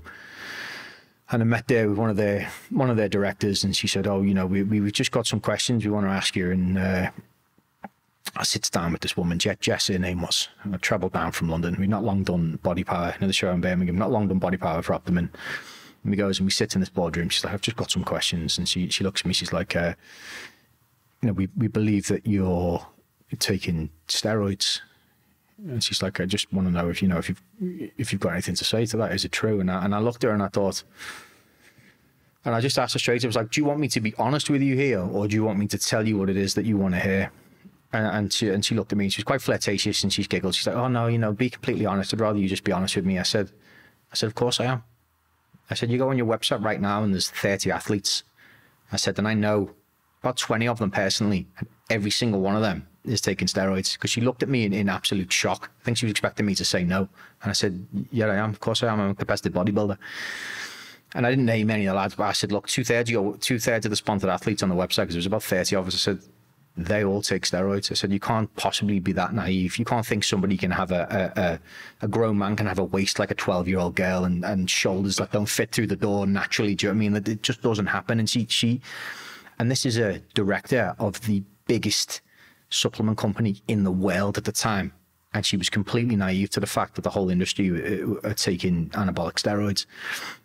And that's the problem that you come across, because you have now all these top athletes in the industry that are taking steroids and they can't talk about it, because part of their contracts with these big brands is you cannot take steroids. So, which is ironic, because I know of people in the industry who have big brand sponsors, and the big brands are completely aware that they take it, but they have it in the contract to cover themselves. But then that disables their ability to talk about it, which is dangerous for two reasons. It's dangerous because, okay, you're taking that, you should be honest about it. But more importantly, it's dangerous because you have all these people watching on, these millions of followers who are looking at these physiques and thinking that's attainable. This person quite literally has natural bodybuilder in their Instagram bio when they're not natural at all. So you get somebody that comes along, okay, I'm going to buy your 3-month training plan and I'm going to spend £400 on it and I'm going to be like you. And they go 3 months in, 6 months in, 9 months in, and they're natural and not much is happening. Am I the problem? Am I not working hard enough? What is it? And then you end up giving people these complexes and these body image issues of, why can't I attain that if everything you're telling me is right? Why aren't I worthy? Why can't I get there? And all we've done by hiding the topic is generated an entire generation of people who are being misled and are now, we have more body image issues in this country than we've ever had in the history of statistics. Yeah, mankind. And kids are absolutely destroyed by it, because you're looking at, not only have you got people who are taking all kinds of, steroids and amphetamines to lose weight, the clenbuterol, sibutramines, all of these compounds that they're using to look the way that they do. You then add on top of that filters, Photoshop, everything else. And you're just left with 99.9% of the population thinking, I'm not good enough. Why can't I look like that? And it's a it really is a trapeze wire for the brands, because I understand why they won't allow people to talk about it. But at the same time, all you're doing is feeding into this insecurity complex. Yeah. And what's the negatives of steroid abuse? Of abuse. For kids who don't know, back in the day, like talking 20 years ago where I was from, it was little tubs of Debo. Kids were just taking 2, 3, 4 and going down bench pressing. Yeah. Seriously, they never had a fucking clue. Like, obviously, everything's changed now. You've got SUS, you've got you've got, is it Sneca? Yeah, so the most common injectables that you get are variations of testosterone, which come in different half-life. So how quickly it enters your system and how quickly it leaves your system. Growth as well. Yeah, so growth hormone doesn't really have, there's not a high risk of negatives with growth hormone. It's super expensive. It is almost always fake. And how do you know the difference? You wouldn't. So from somebody who spent a lot of time exporting steroids and importing steroids and growth hormone, I can tell you that even the stuff that looks medical grade is copied. I had a friend of mine who I won't name he was getting kits, the medical kits, the proper ones, the Pfizer, the Genopens, and sending them out to China and having them replicated perfectly to the point where you literally couldn't tell the difference. And that's what the bulk of the industry is, because growth hormone is so expensive. So for a single growth hormone pen, you're paying anywhere between, I don't know, 80 and 180 pound. So it's worth copying, and they put literally nothing in it. So the risks with growth hormone aren't really that high. Chances are you're going to be paying a lot of money for something you're putting in your body, and it's fake. So you're not doing anything. The risk to reward on growth hormone, it's not what everyone thinks. It's not this big wonder drug. It will help with, replenishing your injuries and recovering and stuff like that. But testosterone abuse is a whole different kettle of fish. And does it make you feel good? Growth hormone. Yes. Testosterone makes you feel on top of the world. Is there a crash with it? If you come off it, there is a huge crash. So the problem with testosterone is if you start your testosterone therapy and you stop suddenly, now your body stopped producing its own testosterone because you're replacing it with synthetic. So your body stopped producing testosterone, and now you stop feeding it synthetic testosterone. So for that window, which is usually 3 to 6 months, depending on how much you've abused, you're flatlined. So all you have is this concoction of female hormones going all around, and you suffer depression, you'll get suicidal tendencies, you'll get muscle wastage, you'll feel lethargic, your sex drive will go to shit. You'll be absolutely broken as a man. For all intents and purposes, you are a menstruating woman who's going through hell. And that is, that really brings a high risk of suicide when people are when people go through that process. And that, again, is something that a lot of people aren't aware of. And there is, with testosterone, it's not so much a case of more is more or more is better. Your body can only utilize so much of it. So once you go over a certain point, your body then starts converting it into estrogen, which can cause you all kinds of issues. That's when you get your bitch tits and your big bloated face and your acne and everything else. That's usually a telltale sign of someone that's abusing steroids. But people don't want to hear that. As I say, they speak to Big Dave in the gym. Big Dave says, take 10 of these and you take 10 of these, or you take your D-ball, and then, you get your misconceptions of, well, tablets must be safer than needles, because needles are clearly a dirty thing to do. Because straight away you think needles, you associate it with heroin and crack and whatever else. But injectable testosterone is the cleanest way to do it. If you start taking tablets and then you're damaging your liver and your kidneys as it's trying to break it down. So, you get people who will stay away from the injectable side of things, and they'll just jump into taking loads of tablets thinking that's the safest way. Well, they want to take more. So they take excessive amounts of tablets. So you end up with serious kidney damage, liver damage, plus all the hormonal implications that come with it. There is a very fine line between medical applications of using testosterone, which, in all honesty, most men would benefit from taking testosterone. Can we raise that naturally? See, I read something years ago, I don't know if it was true, like training your legs, does that release natural testosterone? So training your legs will stimulate your natural testosterone production and your natural growth hormone production. There are ways to do it naturally, of course there are. Is it better to do it naturally than to take it synthetically? Of course it is. If you can achieve that, fantastic. A lot of people get stuck in the rut, though, of not getting enough sleep to even allow their body to produce enough testosterone. I'm 5 hours, 6 hours sleep a night. I know I'm getting older now. I'm nearly 40. I know that the energy levels have dropped. I understand that. I'm trying to push myself to do more, but I'm just at that age, mate. I feel lethargic, that I don't get great sleeps 5, 6 hours. Like I say, I'm up at fucking 6, 5. Yeah. No matter if I go to my bed at 1 or 10, I'm up that 5, 6 hour mark, and it's hard. Medically, do you think that's my test dropping? Medically, you would be prime candidate for testosterone therapy. And if we were in the States, they'd be throwing it at you. And what happens is we've got a professor in the UK. I think he's out of Oxford. Dr. Matthew Walker, his name is, and he's a neuroscientist, but he's one of the world's leading voices on sleep science. And he talks about testosterone and the link between sleep and testosterone production. And he says that for anybody that says that they can function 100% on, I think it's less than 6.5 hours sleep, he said, they're lying. Not only are they lying to you, they're lying to themselves. He said, statistically, there is a gene alteration that only a certain percentage of the population have who can function on that low amount of sleep. And statistically, you've got more chance of being hit by lightning twice than you have of having this gene of being able to function at 100% on sub 6 hours sleep. And he says, I forget the exact number, but say the difference between a 6 hour sleep and a 5.5 hour sleep means you will end up having the testosterone levels of a man 10 years your senior. So if you're only getting 5 hours of sleep a night, statistically, you're producing as much testosterone as somebody 10 years older than you. And that's the dangers of people not resting enough. And that's where stuff comes in. It's all good and well. You can train your legs, you can eat well, you can run, you can keep your fluids up and everything else. But if you're not getting enough sleep, what's it all for? And that's where there generally becomes a need for the medical application of testosterone. See, I always use the excuse I was working too hard and I'm overthinking. I need to work more. That I just know now that my test is dropping. And we're all guilty of it, especially those of us who are workaholics and we're on the go all the time. And it's easy to fall into that trap. And you don't want to give up another 2 hours of your day to sleep because you love the hustle and bustle of it. And that's, it's becoming easier to test for things like this. You can go with companies like Medichecks and Newman and stuff like that, where you can pay £30 and they will post you a test and you prick your finger and you put your blood in the thing and they'll come back and they'll tell you what your levels are.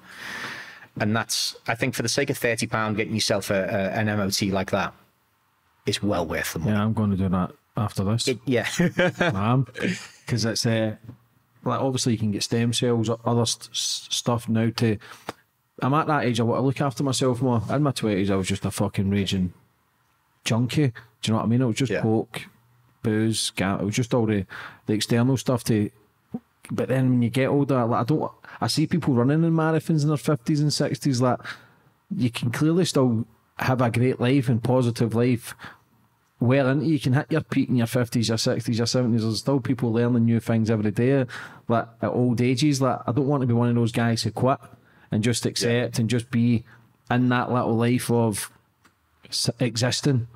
We've got a chap in our gym, and I won't name him, but those in the gym will know what I'm talking about. And he's 82 or 83 years of age, yeah.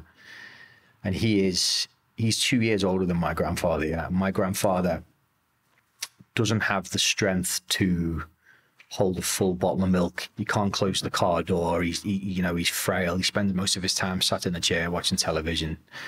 He's still super switched on upstairs. He's fascinating, hyper intelligent, but physically he's finished. Whereas this chap that we got in the gym who's 82 years of age, he's in the gym every day. He takes testosterone. He looks 20 years younger than my grandfather.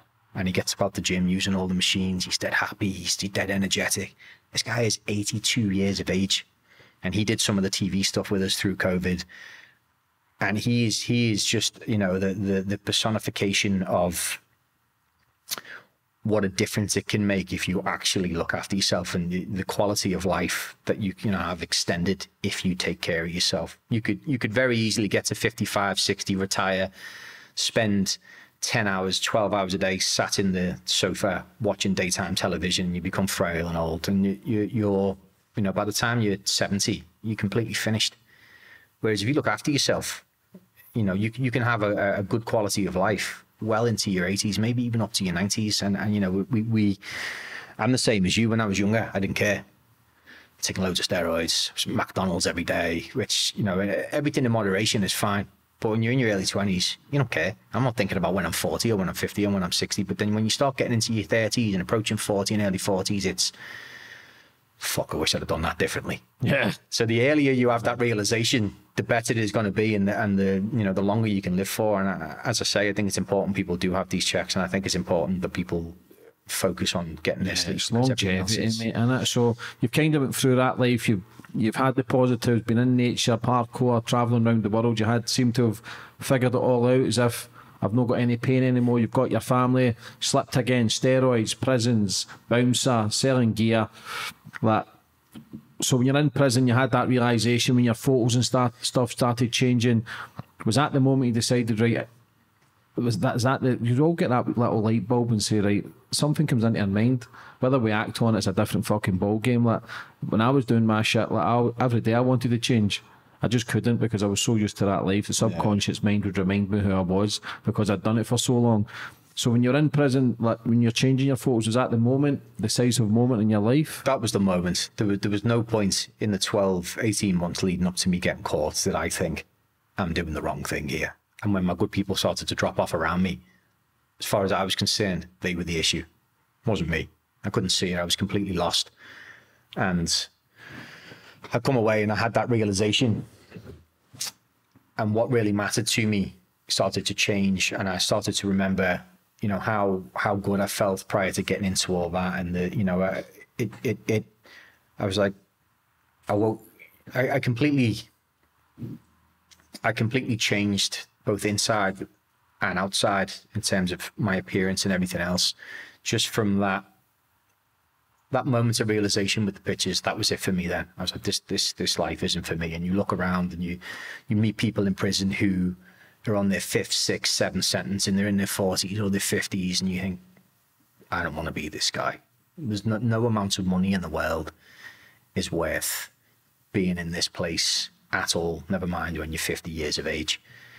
And you know, I look back to when I was younger, to before we found the fame through parkour and free run, and even when we were digging foods out in bins at the back of Tesco, I was happier digging through the bins at Tesco than I was just before I come to jail. Like the level of satisfaction I was getting out of life at 13, scrounging for food, was better than what I had at 21, buying brand new Range Rovers and fancy watches and everything else, because it just felt numb.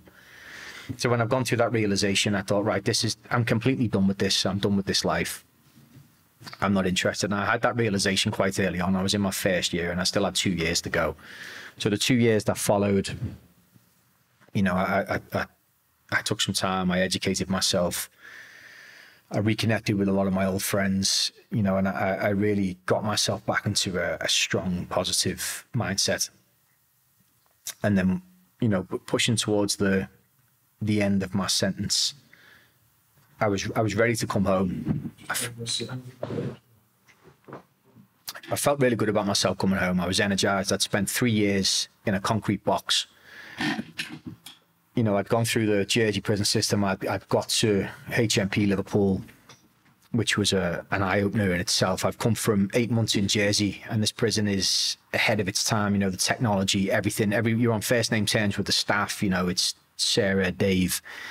I've had that for 8 months, and then I transferred to Liverpool, and I'm in the GOA mean sweatbox, you know, with the little window at the side, and we pull up at HMP Liverpool, and you can only see out the corner of the window, and you just see this 5-story high Victorian looking Shawshank type building.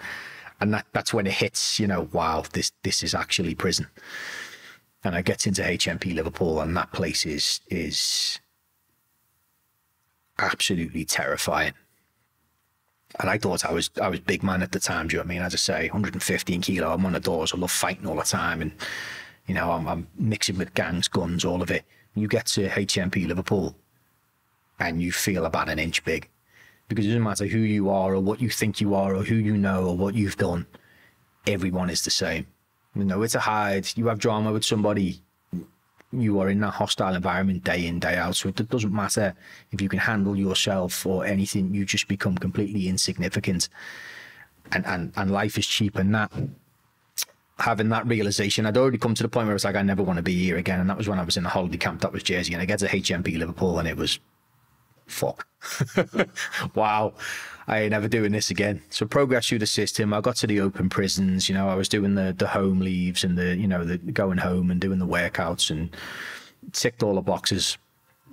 And just before, about 2 or 3 months before I was due to get released, the guy that owns our local gym, Paul, he was a friend of mine from, obviously before going away from my, you know, from my bodybuilding career. And I get talking to him, and he says, look, Nick, I'm selling the gym. I'm going back up to Glasgow. Me and him and his partner, Emma, were from Glasgow, and they'd opened this gym in our area in 2013 or whatever. And they said, look, her parents are starting to get older, they're unwell, I'm looking to sell the gym. He just dropped in conversation. I was like, well, what do you want for it? And he tells me the figure. I was like, why didn't you ask me? He's like, well, I didn't think you were in that kind of position. I said, well, let me see what I can do. And I had a bit of money left over, and I just reconnected with my mum for the first time in a lot of years. Why'd you fall out? We drifted apart. Like, we never had a super close relationship. It was very much a brother and sister relationship more than a mother and son. Is that because she was still young? Or yeah, I think, yeah. Because she was so young, and I've spoken about this in stuff I've done in the press, and she's took offense to it, and we've fallen out again since, because she remembers my childhood very differently to what I do.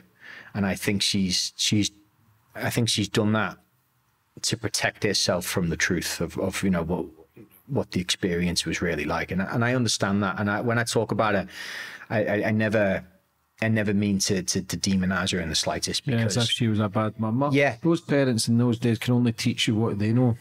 Do you know what I mean? Like, exactly. And she was 15. I couldn't have been a parent of 15, and I'm 38, mate, and I still fucking struggle. Yeah, exactly. Yeah. I don't think it. You know, I couldn't hold anything against her, and the flexibility that she gave me enabled me to go on the journey that I did. And looking back through everything into where I am now, I wouldn't change a single thing. So I really appreciate the hardship that we went through and the approach that she had for me, even though that's not why she did, you know, the way that she did. Like, you know, when I was like 14, I went and I'd met some American guys on the internet, and some guys from France, and I ended up deciding, right, okay, I want to go over to France and meet these guys. So I just disappeared. I got one of my mates to take me down to London, one of my older mates, bunked me on the Eurostar. I goes to France on my own. This is at 14. Met up with all these random strangers I'd met on the internet who were like 5, 6 years older than me, and we went and toured around the founding town of parkour, and I went and met all the original athletes, like the founders of the sport. And this is at 14. I get back. She didn't even know I'd gone. I'd been gone for about a week. She didn't even realize I'd gone. You know what I mean? And that flexibility enabled me. It could have gone so much. It could have gone worse. You know what I mean? I'm meeting random men off the internet in different countries at 14. Like, that could have gone horrifically, but it didn't. Yeah. How was your trust with men? Especially what you went through as a kid. Was it just a case of you blocked everything out? I blocked it out completely, yeah. And I really didn't process that at all up until I seen this psychiatrist when I was in the open prison, Thorn Cross. Like, that had been, I hadn't even thought about it for 15 years. And then I spoke about it with that psychiatrist, and it wasn't until 2018 that I told my grandparents for the first time. How did they react? They were really upset, because they knew we struggled. They knew I spent, you know, they knew I struggled for food, because often there was a local Italian restaurant, and me and Kyle used to go and rob these big 25-kilo sacks of potatoes from there. And then we'd go and knock on my nan's door and ask for a tin of beans. Do you know what I mean? And we lived rough. And the bedroom that me and Kyle shared, because his mum had disowned him as well, we shared 2 single mattresses on the floor. They were battered in this bedroom, and we fended for ourselves. And when I was like 12, the way I used to make money is we used to play this game online, Legend of Mare it was called, like similar to like World of Warcraft or something like that. And I was impersonating a woman at 12 years old, and I'm chatting to these guys from Saudi Arabia, like relatives of the royal family, and I'm spending all night hunting with these guys and chatting and pretending to be this woman, absolutely catfishing. And then I build this trust up, and this would be going on like 2 months, and then I come up with this story of, I've got to stop playing the game. I've got to take up a part-time job to pay for my university fees. And they'd be like, oh, don't go, or, I'll send you some money or whatever else. And I've done this with a few different fellas on there, and they'd be sending me, like, this is via Western Union or MoneyGram. I can't remember what it was. I was about 12 at the time. and they're sending me these 2, 3, 4,000 pounds moneygrams over in the post. So I'm 12 years older now, and I've got money now. Do you know what I mean? So we had a couple of years where it was really rough. Then we make a couple of grand, and as you do at that age, that just gets spent on Nike tracksuits and a load of McDonald's, and then you're back at square one again. But I loved every minute of it, every minute of the journey. Do you know what I mean? And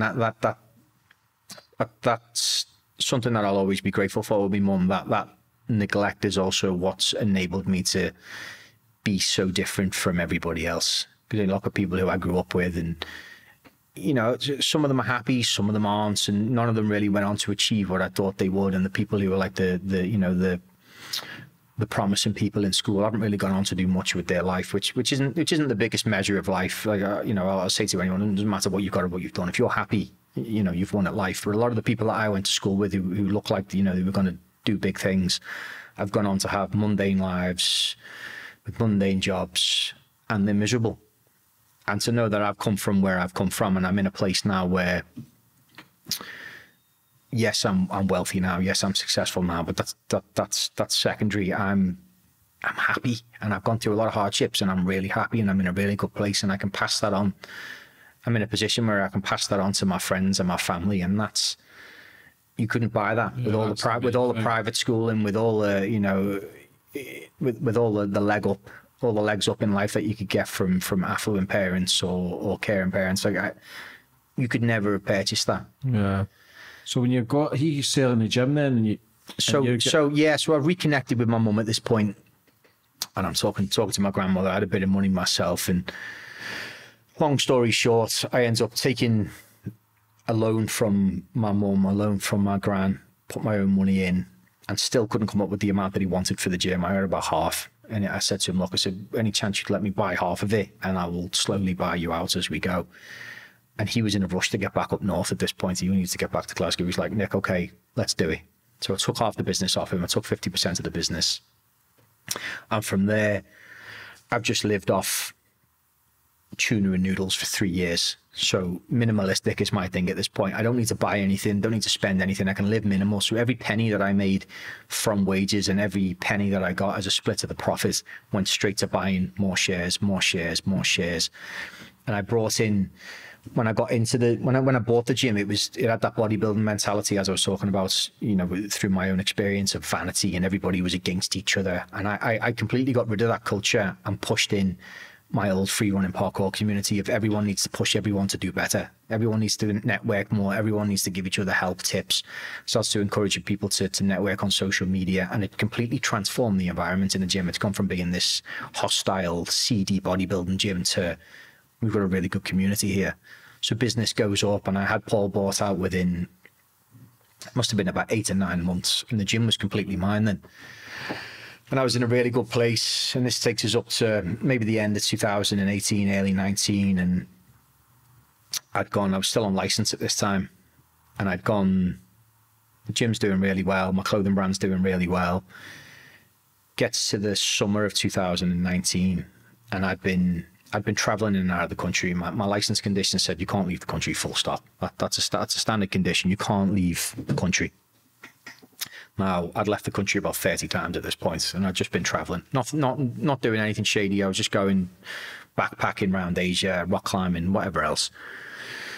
Gets to July 2019, and I'd agreed to take in a young lad into the gym, about 15. My best mate Kylo, I mentioned earlier, it was his little brother. He'd been having trouble on the estate. He's only 15. That lad's come through the front window with a machete. He's trying to attack him because he's selling a bit of weed or whatever else. And he said, look, can you take him? He needs to be away from the house. I said, look, he's not living with me. I'm on license. So tell you what, I'll put him in the office upstairs in the gym. I'll turn that into a bedroom. He can stay there. He'd be looked after. Moves him in the gym. And social services vet me. The police vet me. He said, right, we think you're a great role model. Okay, he can stay with you. Every 3 weeks, his mum has a meeting with social services, police, and a few other entities to check he's okay. Now, this is July 2019 now. I'd gone back over to Asia. They have this meeting with the police. And his mum says, look, just to let you know, Nick's not here at the minute, but the staff are looking after Ethan. Everything's fine. And the police officer sat in the room. He said, what do you mean Nick's not here? She's like, oh, he's in Japan. How's Nick in Japan if he's not allowed to leave the country? So I get a call when I'm in Tokyo off probation. He's like, look, you're going back to jail. So it comes back from Manchester airport, and I had the full squad of police waiting for me. So it goes back to Liverpool for a recall for a month. And it was like water off a duck's back. I was like, you know what? I've had 2 years of travelling, not bothered, dealt with it. I was in a good place, got back out. And then we slowly get towards pandemic times now, when we're approaching March 2020, was it? And the pandemic hits, and we had to close in the national lockdown, which we did. And in the first national lockdown, we closed our doors. Nobody knew what it was. Nobody knew how serious it was going to be. And it would have been reckless to do anything other than but close. So we closed our doors, and we gave all of our equipment away to all our members. Basically said, look, come and take whatever you want. I trust you. We've got this community. We've got this rapport. You take everything that you want, bring it back when this ends. And that's exactly what happened. And all our members took, and the gym got stripped bare. You're talking like 60, 70, 80 grand worth of kit. Anything that could come off the floor went to people's houses. And as an unintended consequence of that, everyone kept paying their memberships. So we had everybody's memberships coming in. We had the bursaries off the government and everything else. So we did better through the first lockdown than we'd have done if we were open. Which, you know, it's hard not to feel guilty for that when so many businesses, you know, did so poorly, because we had that rapport with our members and we could say, look, we trust you, take what you want. And we did really well through that. And then we come out of lockdown, and then they bring in the tier system at the end of 2020. So this takes us to probably the first or second week of October 2020. And there's an announcement made on the news that Liverpool's due to be the first city in the country to be put into tier three restrictions. Now, nobody really knew what that meant at the time, because everything was so fresh, and they published the legislation online. And Boris goes on TV and he gives this speech gives the list of the sectors that need to close immediately, and it was nail salons, etc., etc. So gymnasiums are all set to close in 2 days' time. That's it. That's that. Now, I read through the legislation that they published online, and there was no mention of gyms.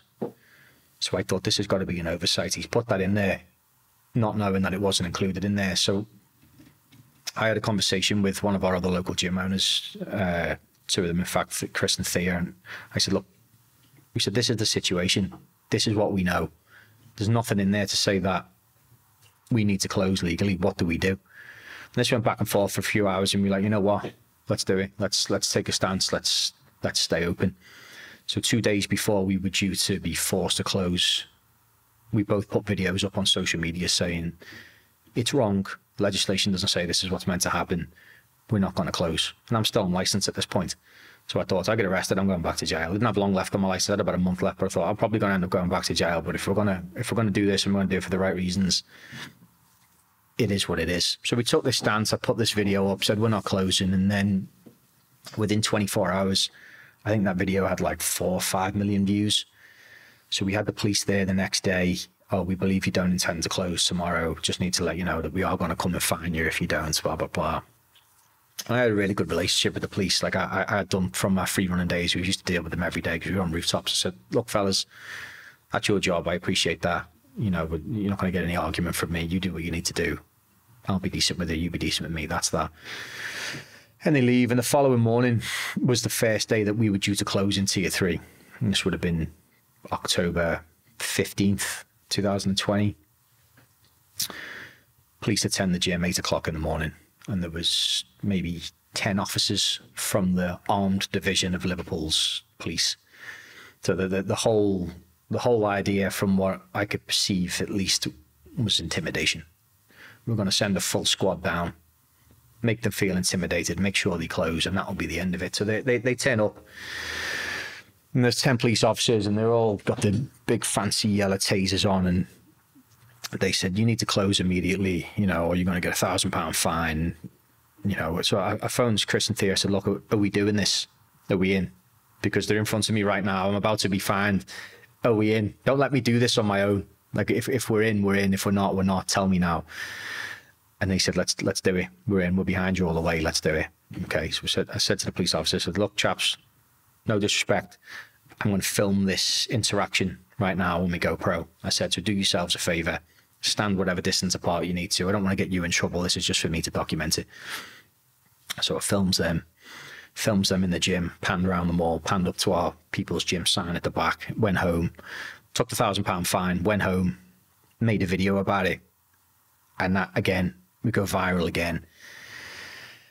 And from there, everything just rocketed to the point where within the first 24 hours of having the gym open, I'd been contacted by CNN, ITV, Channel 4, New York Times. Like it was absolute chaos. And we'd gotten in touch with some of our local MPs, our local mayor, and said, look, we've read through this legislation. This is wrong. Because Boris was then blaming it on, he said the decision to close gyms was left to the local MPs and the local mayor. So I contacted them on Twitter and was like, what are you doing? And they've said, oh, this has nothing to do with us. They've done it. I was like, well, he's pointing at you. You're pointing at them. Who is it? So I just put this video up and basically called them out and said, look, we've got one side telling us it's them, the other saying it's them. What do we do now? And that's when we launched the petition. And off the back of the petition, we had a ton of celebrities get on board because everybody was sympathetic to the situation because, well, nobody wanted to be in lockdown. You know, there's fair arguments on both sides as to, you know, what extent we should or shouldn't have locked down, but everybody was sympathetic to the cause and got behind us, launched the petition. We ended up with 650,000 signatures on this petition. All of a sudden, they couldn't ignore us now. We're on headline news multiple times a day. I had interviews, live interviews with TV, one straight into another. This goes on for like 3 days. And at this point, we'd now closed the front entrance to the gym because the police were attending 10, 15 times a day now. And they said, we can give you this £1,000 fine, but when we come back, it's going to be a 2,000, and it doubles every time until it gets to 10,000. And we can do it every 3 hours. So it was a case of every 3 hours, they could give us a £10,000 fine. So, okay, well, we can't keep the front door open. So we kept the back door open. So every time the police had turned up, we hired extra staff to monitor the cameras. And anytime the police had turned up, we'd see them on the cameras. We'd turn the music right down. And they'd come and they'd check the doors and they'd leave. And it got to the point where they were coming out that much and they knew exactly what was going on. The police had come to the door and they'd push on the door and they'd look up at the camera and go, getting off. And we developed a really good relationship with the police, and they were hyper aware of the fact that any video I was taking at the time was getting millions of views. So they were very, you know, they were very cautious in how they approached it. But they were sympathetic. Anytime I'd speak to them, they were like, look, we don't want to be doing this. We know you're in the right. We've heard everything that you've said on TV and in the newspapers, and you're right. The legislation doesn't say anything about you needing to close. You shouldn't be. So we had the support of the police, and we had the local mayor in my DMs on Twitter saying, look, I'm behind you. What can we do? So we banged on. We hit the petition over and over again, and then we eventually went up to meet Sir Lindsay Hoyle, Speaker of the House of Commons. Went up to Chorley to meet him personally to get this petition fast-tracked. And that was a surreal experience. Off the back of having only been out of prison a couple of years, and I'm sat in front of one of the most influential politicians in some back office in Chorley, and he's like, listen, I completely get where you're coming from. He said, I've listened to all the statistics that you put forward on mental health and physical health and the damage that this is going to do. He said, you know, I lost my daughter to suicide last year, and she was a keen gym goer, and, you know, that was her only outlet for her stress and depression. He said, this is what I'm going to do. He said, when you leave here, I'm going to call the Prime Minister personally, and I'm going to tell him that this petition needs to be heard immediately. And we left, and within an hour, we'd been contacted to say, right, the debate's going to be heard on Monday. So we got that, and then over the weekend, I got news that it was being overturned. This is before it had even happened. I got news over the weekend to say, look, you have won. It's going to be announced on early next week that you're going to be allowed to open. You've beaten them, basically. So this happens, and I put a video up. I seen the message in the morning. I got the call, and I put this video up on social media, and I was hyper emotional, and I'm sobbing my eyes out in my dressing gown taking this video. In hindsight, I should have put something else on because they ended up using this video on national news. I'm looking rough as fuck in my dressing gown, sobbing my eyes out like a 10-year-old girl. But we did it. We beat them, and they were going to reverse it. And the date that they were due to reverse it was the 23rd of October, which just happened to be my 30th birthday. So the day that we got the victory was on my 30th birthday. And that same day, I got published in the New York Times, made front page of the New York Times on my 30th birthday, and like to round the journey off up to that point of, you know, everything that I'd been through to then.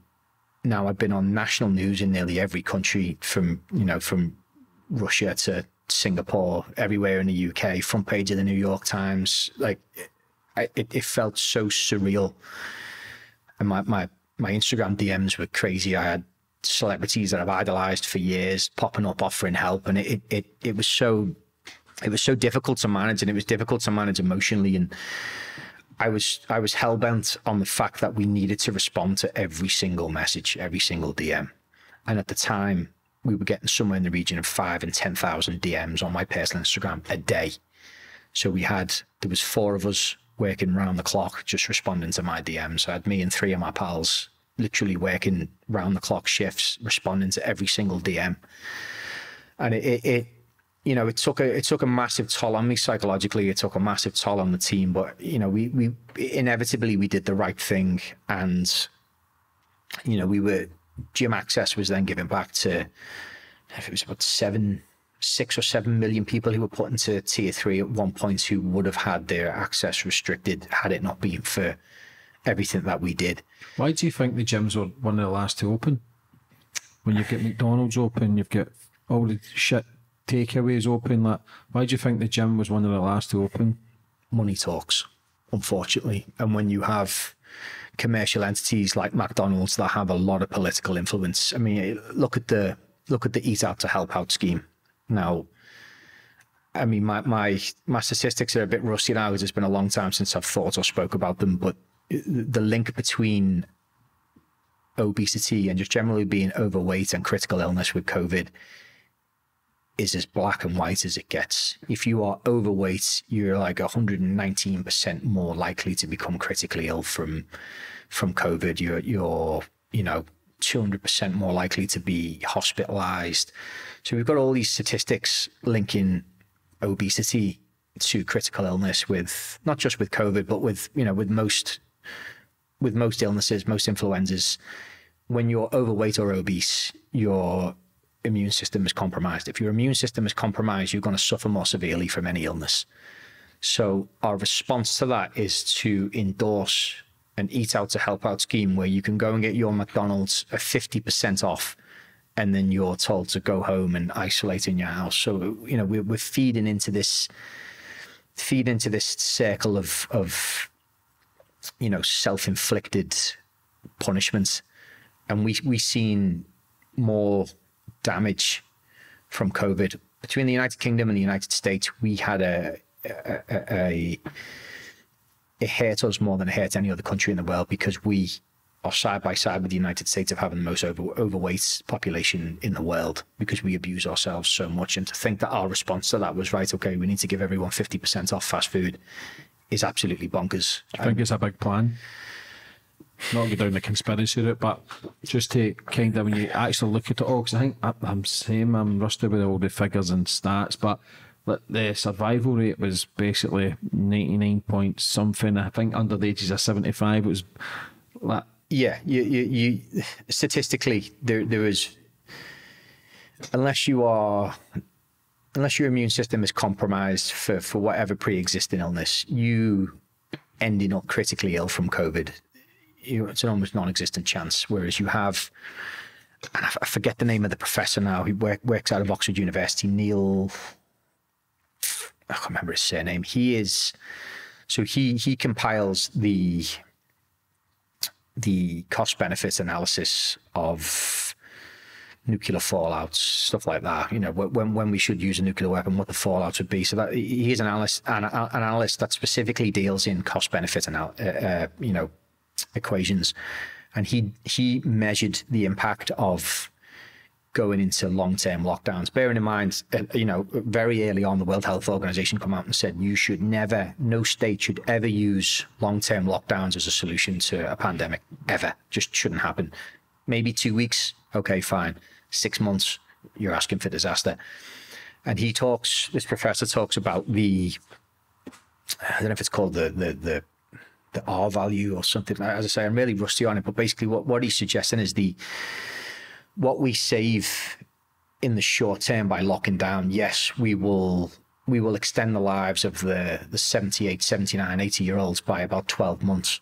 But you then take into consideration the hundreds of thousands. And I mean, midway through the pandemic, there was about 500,000 cancer referrals missed. This is just cancer referrals. So when you take into consideration the amount of, cancer diagnoses that we've missed and how many years of someone's life that will take, we have absolutely messed this up. Because if you're gonna say, well, what's more important, and people will say a life is a life, but what's more important to save, a 5-year-old's life or an 83-year-old's life? Yeah, you've got a young life. Unfortunately, you've got, if there's a train coming and you have an old woman and a 5-year-old girl in front of it, and you can only save one. Yeah, you're fucking I'm sorry, but yeah, the moral stance of, oh, one life's worth as much as the other, it's not. If you're 83 years of age, you've lived a great life. And I had this conversation with my grandparents, who were both still alive at the time. They're like, we've lived our lives. Like, we don't want you giving this up for us to live an extra 12 months. And the comprehensive study that he did was absolutely fascinating. It was like, we have caused 20 years worth of serious damage now with what we've got with the NHS backlog. We've exacerbated the obesity situation. Obesity was already costing the NHS alone in excess of 9 billion a year, 30 billion to wider society, and they are terrifying stats. And then for a year and a half, we've locked everybody down permanently, fed them fast food and said you're not allowed out to exercise. So all we've done is cripple the NHS further. Whether that's deliberate or not is an entirely different conversation. People are still struggling, but when you actually think what went down, like wearing a mask to walk into a restaurant but take it off when you sit down, like, it's fucking common sense what's going on. Yeah. So, like, I ain't a scientist or I'm a doctor, same as yourself, but it's just a bit of common sense. Like, I was still climbing mountains, I was still doing things and the shit that I used to get, but I knew my mental health was slipping. I can't sit in the house, and it's not to be selfish. I was away from everybody. I had to be out in nature. I had to keep myself busy. Like, and the amount of the businesses that are still closed down now, like the suicide went through the roof, alcohol abuse went through the roof, domestic abuse went through the roof, like everything else went through the roof. And for a virus that the percentage of deaths wasn't that high. No, not and people go off their nut then. I think a lot of people have woken up to it now, but they have now, and it's a little bit it's fucking late. It's a little too, it's too little too late, unfortunately. And as you say, we had child mental health cases at record highs, suicides at record highs. Like the statistics were terrifying. And I did a documentary with The Guardian through COVID, and I referenced my time in prison. I was like, look, the biggest punishment that we can do to somebody in this country by law is put them in prison. And the biggest punishment you can get in prison is to be put in isolation. And you're telling me the healthiest thing for this country to do right now is isolate. That's the most severe punishment we've got in this country, shy of having capital punishment. So you're basically inflicting the most serious punishment upon every single person in this country and asking them to go home, stay at home, stay on their own, and just sit and watch BBC News all day long about people dying. And, it's mortifying. And they went so far with it. And the government even got penalised by Ofcom on an advert they did. They had these huge billboards in London saying, the runner next to you most likely has COVID. And it was literally a billboard, a 30-foot billboard, maybe even bigger, of an image of somebody running, and this caption next to it, the runner next to you most likely has COVID. Ofcom made them take that down, and that's the extremes they went to. And you even had the BBC putting pictures up on how to have safe sex through COVID, and a picture of a couple wearing masks, completely naked, face to face, wearing masks, having sex, exchanging all manner of bodily fluids. And I'm like, what is going on? But fear is a mad thing. Like, that's why the world is controlled by fear. And I see people still wearing masks. I see people sitting in their car wearing a mask, like wearing the same mask for months.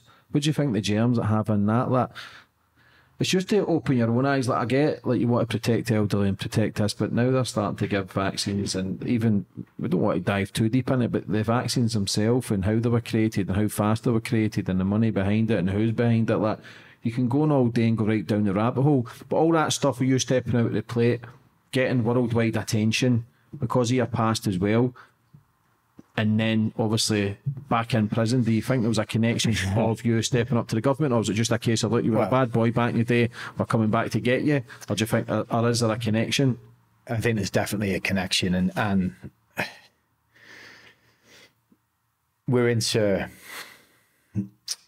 July 2021, and between all of that happening in October 2020 to July 21, I'd gone on to do weekly appearances on TV, campaigning for mental health, physical health. I'd got on board as Brian Rose's health and wellbeing advisor in his campaign to be London Mayor. You know, I'd done so much. You know, I pushed the Work Out to Help Out scheme. You know, got that to the floors of Parliament. I was doing everything I possibly could to promote physical and mental health. I'd done so much charity work, and I was so proud of everything that I'd done. And we get to July 2021, and we hear his big banging on the door first thing in the morning.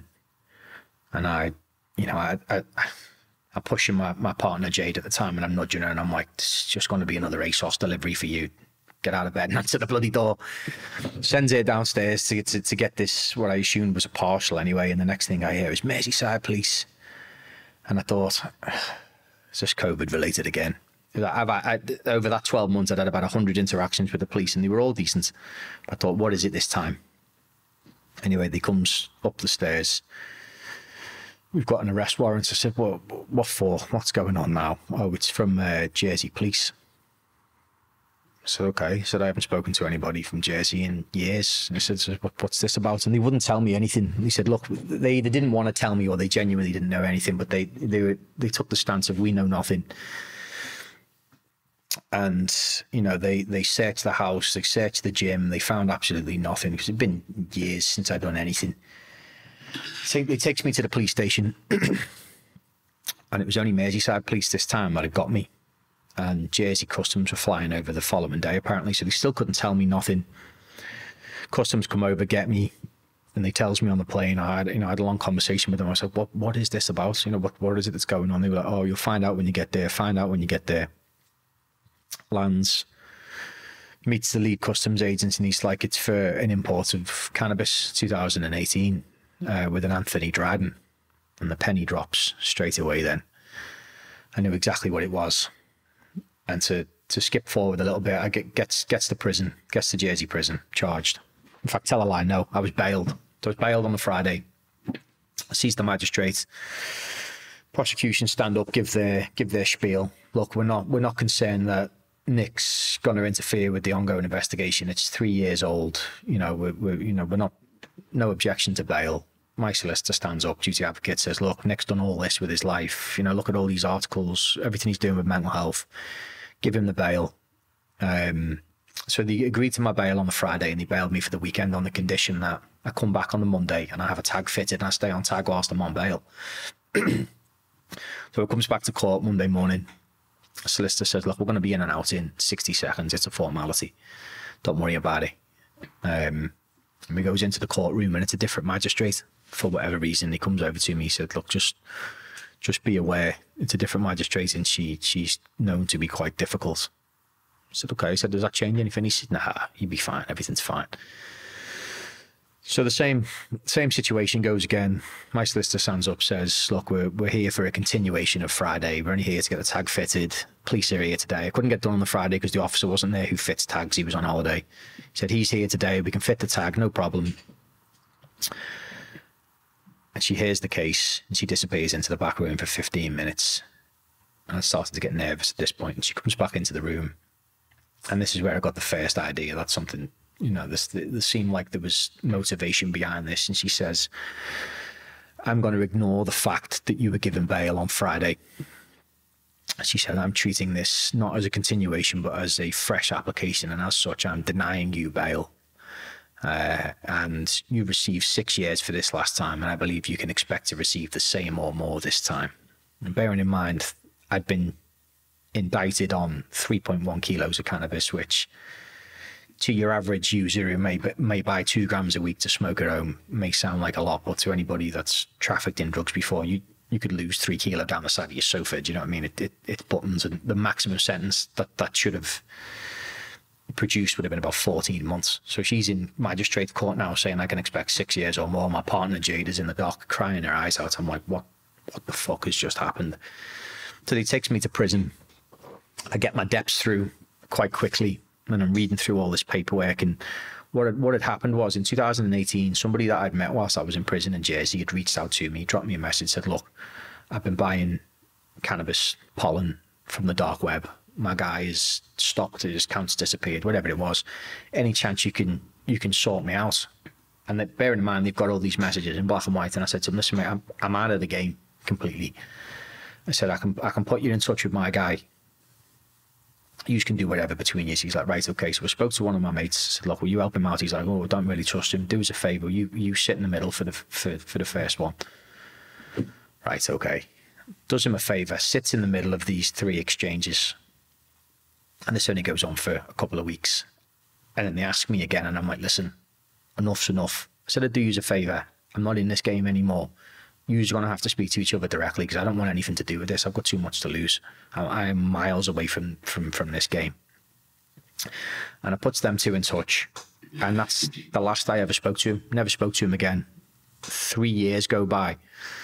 And that's when they come and arrest me. And from what I can see in the paperwork, they'd had this evidence for very near 3 years because he got arrested, my co-accused, on something unrelated to me. And they went through his phone and his messages on Signal, the app that we were using, had backed up to his iCloud, and they pulled these messages out of his iCloud.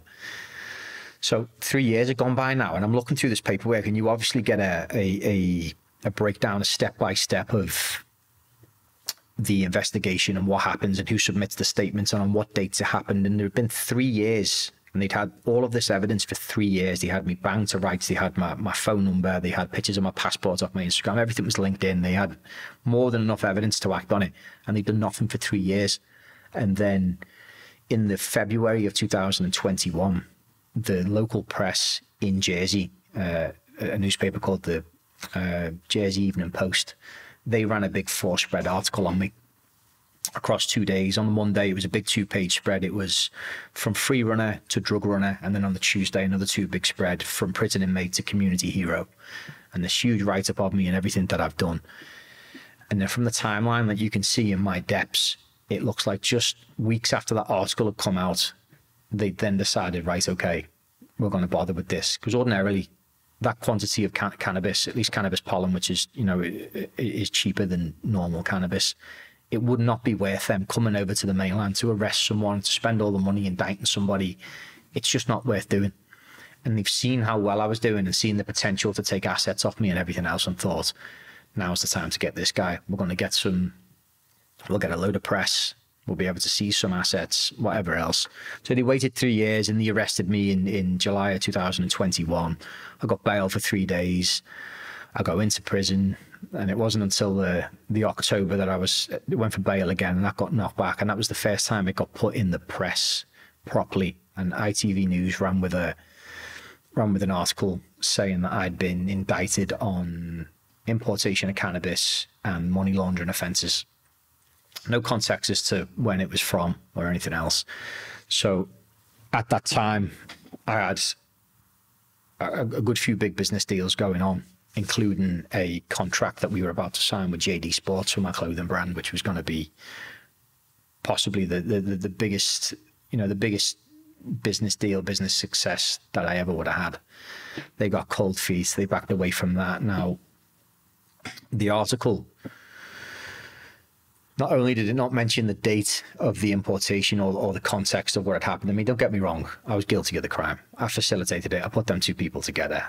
And as you can imagine, I regret it more than anything. But the money laundering comments is what really, really got me. Now, what they charged me with is importation of cannabis and removal of criminal property. And what that means is if I give you a quantity of cannabis in one hand and you give me a quantity of cash in the other hand, that's 2 offences. I've sold you the cannabis and I've also received criminal property, which is the cash for the cannabis. Now, in the entire history of Jersey law, that's always been seen as one transaction. So even though they are separate charges, they run side by side, they run concurrent. In the entire history of Jersey law, nobody has been given consecutive sentences for that. because it is one transaction. And we were the first case in all of Jersey history to be given back-to-back sentences for that same transaction. And removal of criminal property is a subsection of the Money Laundering Act. But to your layman who's reading the term money laundering, first thing you think, or at least the first thing I would think, is he's been washing money through his businesses. And that's not what it means. But you've got no opportunity to give context to it. All you've got is ITV News saying importation of cannabis, money laundering. So as far as the outside world's concerned, with my, at this point, I can't get out and talk. Okay, whilst he's been doing all this positive stuff on TV and everything else, he's secretly been selling cannabis in the background, and he's been washing money through his business. And my hands are tied and my mouth's zipped closed, and I can't say anything at this point. So my life starts, or aspects of my life at least, start crumbling around me. And it's it become very apparent very quickly that there was a motivation there to make an example out of me. And the solicitor that I used is from a firm called Baker and Partners, and they represented Curtis when he got his 20 years over there. I thought, I'm going to go with the most high-profile lawyers. I'll pay the money because it will pay off. And I spent the best part of 60 grand on legal fees with this firm, thinking they were going to get me this fantastic result. And it comes to sentencing, and for the quantity that they'd arrested me for and indicted me for, the sentence that should have come out of that was about 14 months. And the prosecution had put this number forward, and he'd said on a purely mathematical basis, the sentencing for this charge should be however many months it was. And I did the math, and I contacted my lawyer. I was like, that's wrong. He's added on like 6 months there. He said, he's quite literally used the terms mathematically, on a purely mathematical basis. I said, and then he's got his maths wrong. I said, he's a prosecutor of 20 years here. How is he getting this wrong? And he's like, oh, don't worry about that. We'll get that dealt with when we go to court. It's not a problem. When we get to court on sentencing day, and the judge is reading the charges, and he reads this bit from the prosecution, and even he goes, that doesn't look right. And he's called him out in court, and he said, the math doesn't work there. He said, you've given him more than you should have. And at this point, I'm thinking, okay, he sees the error. And then they talk about the consecutive sentencing and whatever else, and how it should always be counted as concurrent. So I thought, I'm sat in the dock thinking, right, we've got a good shot at community service here. My sentence should be about 14 months. I'd already served 6-7 months. They'd spoke to probation in Merseyside. They said they were happy to take on my community service. I was given community service. So I thought, look, everything's looking fantastic here. And they recessed, and they come back in. You get jurats in Jersey. It doesn't work like it does in the UK. You don't just get one judge. You get a panel of what they call jurats, not jury, jurats, which are basically a load of senior figures on the island that sit. So you have the equivalent of 5 judges sat there in their fancy wigs, and it's really intimidating. And they come back out, and for the first sort of minute or so, they're talking about everything that I've done positive, and I thought, this is fantastic. And then you hear the however, and then they get into, he's like, you're a man of 30 years of age. You've done this before. You are, in our eyes, a professional drug dealer, a professional money launderer. And they dished this sentence out to me and completely ignored the fact that even the lead bailiff himself had pointed out the inaccuracy in the math. They went with it anyway. So they give me 6 months extra for the cannabis than I should have ever got. And then they give me another year on top for receiving the money for the cannabis, which has never happened in the history of Jersey law. So I ended up with a 3-year sentence on what should have been a maximum 14 months. And then when I spoke to my lawyer afterwards, I was like, what the fuck just happened? He said, Nick, I've been in this game 30 years. Bearing in mind, this fella's one of the most prestigious lawyers on the entire island. He said, I've never seen anything like it. At all. He said, you've really pissed somebody off high up. I said, what do you mean by that? He's like, I can't say more than that. He said, but trust me, you've irritated somebody who's in a position of of some influence. He said, look, we can appeal it. He said, and I'm confident that we'll get them, we'll get the year taken off for things to run concurrent, and we'll get your sentence brought down. I said, how long is that going to take? He said, about 6 months. I said, 6 months? I said, if I transfer to the UK now, I can be out in 5 months on tag, which is where I've got on my ankle now. I said, so what you're telling me is I could stay here for another 6 months, get a year and a half taken off my sentence, and still end up doing more jail time than if I just accept what I've got now. And I think the prosecution were aware of that. I think they hit me with more than they knew I should have got, knowing that the time it would take me to appeal it would keep me in jail longer.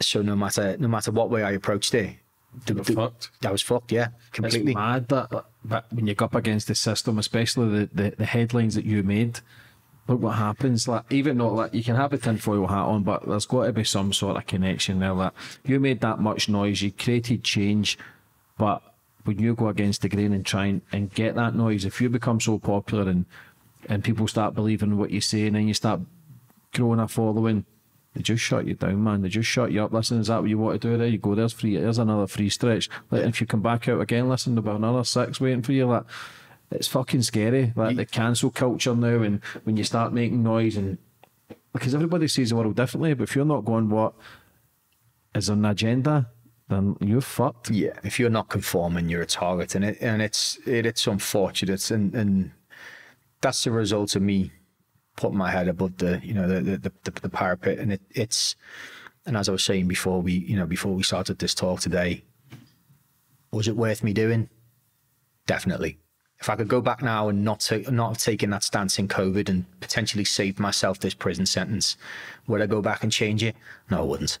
We impacted millions of people's lives positively. We made a historic, significant impact on the physical and mental health of the country. We set precedent for people to then start asking questions and for people to stand up for themselves. I wouldn't change it at all. And if that was the catalyst of me having this sentence, which it looks from the investigation that's exactly what happened because of the 3 years of them doing nothing, so be it. If that's a sacrifice that I have to make for, and I'm not trying to sound like a martyr here, I did this and that's what I got for it. I feel better in myself from having done that. Forget the praise and the press and anything else. I feel better for knowing that I took that position and stood up and gone through everything that followed, because that was a gamble. Yeah, because sometimes you doubt yourself, but then it comes out that fucking Boris Johnson's having Christmas parties, they're all having tear-ups, and everybody's in the house wearing masks, losing businesses, putting on weight, suicidal, and they're all fucking partying. Do you know what I mean? Like, they must be laughing. Do you know what I mean? Yeah. Like, what you thinking then when you got a free? Because when you got that, then you lost your partner, your gran passed away, who's always been there for you. Like, how does that then fuck with everything that you've tried to? The year that I spent in prison, especially the last 6 months that I spent in Liverpool, felt like 10 times longer than the 3 years I did previously. Like that 12 months that I've just done felt like 10 years in comparison to the 3 that I did previously. Like that's the hardest thing I've gone through emotionally in my entire life. And I got stitched up with the sentence. I got stitched up with everything that went along the way. And then I lost my nan. And she's the closest thing that I had to a maternal mother. The closest kind of physical connection I had to a mother was my nan. I lost my nan, and then me and my partner split up around the same time. The everything that we lost business wise, and then coming home.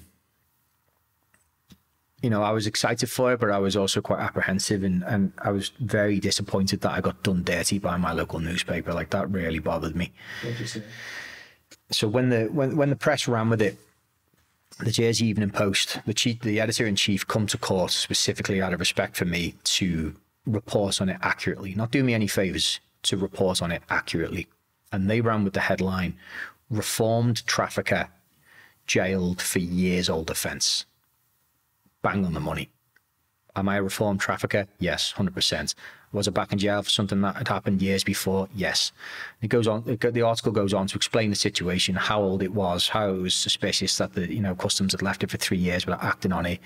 The fact that I had references from barristers and CEOs, doctors, politicians. I had probably the best mitigation the court had ever seen, and that was all covered accurately.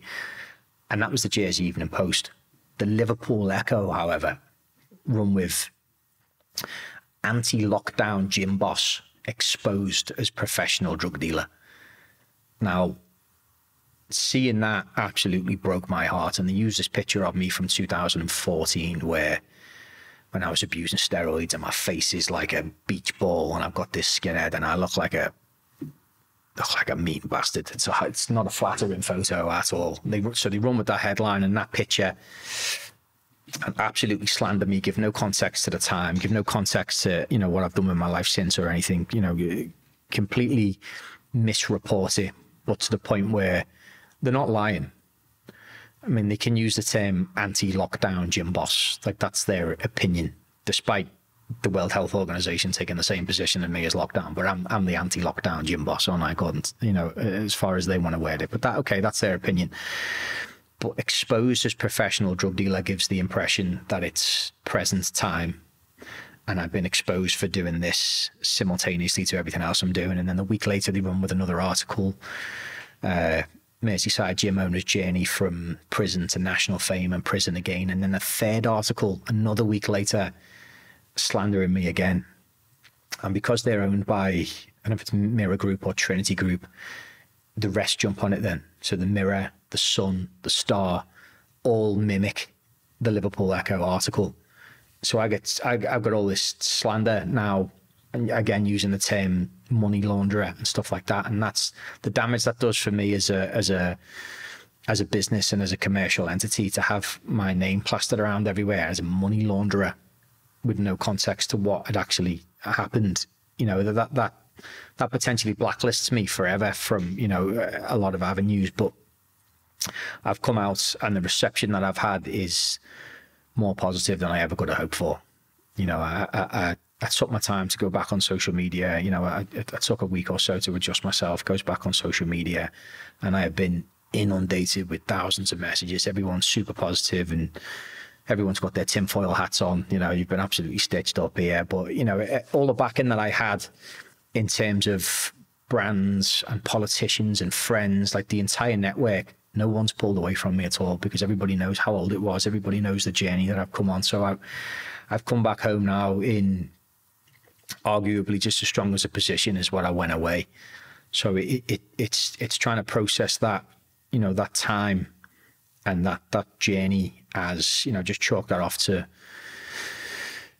you know, a learning curve, isn't it? Yeah. It's just all madness of the game that we're in. We just don't know what the fuck's going on. A necessary evil, yeah. And it's the time I just spent in HMP Liverpool there was hell. That's the hardest 6 months I've ever done in my life. That prison is tough bastards in there. So all Scousers are tough bastards, man. Like, you can never pull the wool over their eyes like that. Just the toughest of the tough, all in one place, and everyone's like trying to make a name out for themselves. It's like a planet within a planet. And like, they're just fucking mad bastards. Like, I love the Scousers to bits, man. Like, but I just know how mad the fuckers are. And it's terrifying. And then wings in Liverpool, let's say 5 stories high, you got your suicide nets, and there's always something going off. There's always someone getting cut up, and it's just chaos constantly. And I landed on the induction wing, and I thought I was in a really good position, and quite a few of the female staff knew me and followed me on social media, so I was getting good treatment. I was there 5 or 6 days, and then one of the male SOs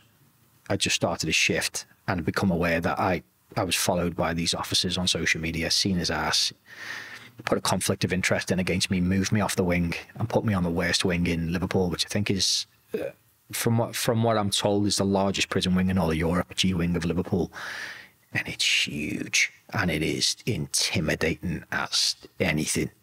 And the 6 months I was on there was just a reminder of why I got out the game in the first place. Do you know what I mean? That is no place, doesn't matter how hardened you are, that's not somewhere you want to be. And and I say this to people all the time, anyone that goes to prison and tells you that it ain't intimidating or it ain't scary, they're full of shit.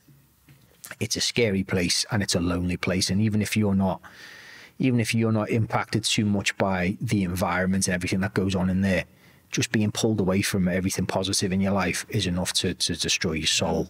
Where do you go then for the future, Nick? Like, you've had your roller coaster of a life. Like, you've had your sad moments, you've had your good moments, you've had world press where you think life is amazing. Like, you've got fucking JD coming in to take your clothing brand, you lose it all, you're in the papers again, people who've backed you, then puts elements of doubt into their mind that, fuck me, like I've backed somebody here that's pulled the wool over their eyes, to eventually getting your story out again, kind of trying to get things back on track. Where do you go forward now from here?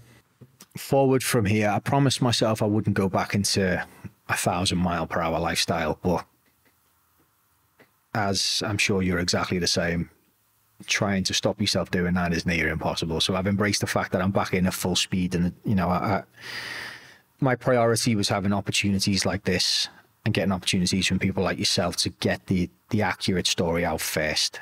That was what was most important to me, because I'm really proud of what I've done the last few years. Like, I'm really, really proud, and I know that my nan and granddad were really proud of me, and having that was more important to me than anything. And nothing can take away from that too. It was just important for me to set the record straight, and then once I've done that, and this is one of the first big steps in doing that, I've got some press lined up. From there, I'm going to take some time out. I think, at least that's what I'm telling myself. I'm in early talks at the minute with regards to having a book published. We'll see where that goes. I'm trying to slow myself down a little bit now, because there's been that much that has happened through straight from all that trauma as a kid, straight into this big international free running career, to being all in the papers, to being in prison, to being out, to being all in the papers again, to being back in prison, to being all in the papers again. Here we are again. Like, it's been non-stop for 20 years. And I think I owe it to myself to force myself away from, from all the hype, from all the madness, from all the work, and just take a bit of time out. And I don't know, just live again. Just be around people I care about again, and just take that time. And it's difficult to do that, and you get lost in the moment. And I know if I'm not hyper conscious of it, it's only going to be a matter of time before I get caught up in another moment. It's just getting back to the basics again. Yeah. What's your social media platforms and that, Nick, for anybody that's maybe way to get in contact, or just try to basically they've spoke to you for fucking with the lockdown shit, but for anybody that's maybe want to get involved or help you with businesses, help you with your book, like, what's your social media platforms? My Instagram is nickcapo__. My website is nickcapo.co.uk, and that's pretty much it. I've come off Twitter, Facebook, and a few of the others, so it's just Instagram and my website for fucking now. Ruthless. I know we talk about mental health and that, but for anybody that's maybe watching that's struggling with mental health, what advice would you have for them? Talk. Simple as that. Yeah, talk, vocalize. Don't suffer in silence. Don't isolate. There is always somebody that you can talk to, and oftentimes it's the people that you expect, at least the people that you think would be there for you aren't always the ones that are, but you will find someone. And if you do start talking, and you do find that confidence to talk about your issues, you will find the right person. And as is evident from what we've talked about today, regardless of what you've been through, you will find a way through it if you can just find it in yourself to talk about it. Would you like to finish up on anything else, brother? No, just a huge thank you for having me here today. And this is the first of me being able to get my voice back on record and find some clarity and find a bit of peace within myself. So just gratitude to yourself. Day, mate, and being brave enough to talk about the pain of the past as well takes a lot of courage, mate. I wish you all the best for the future. Stay out of trouble, and no doubt I'll see you soon. My pleasure. Cheers, brother.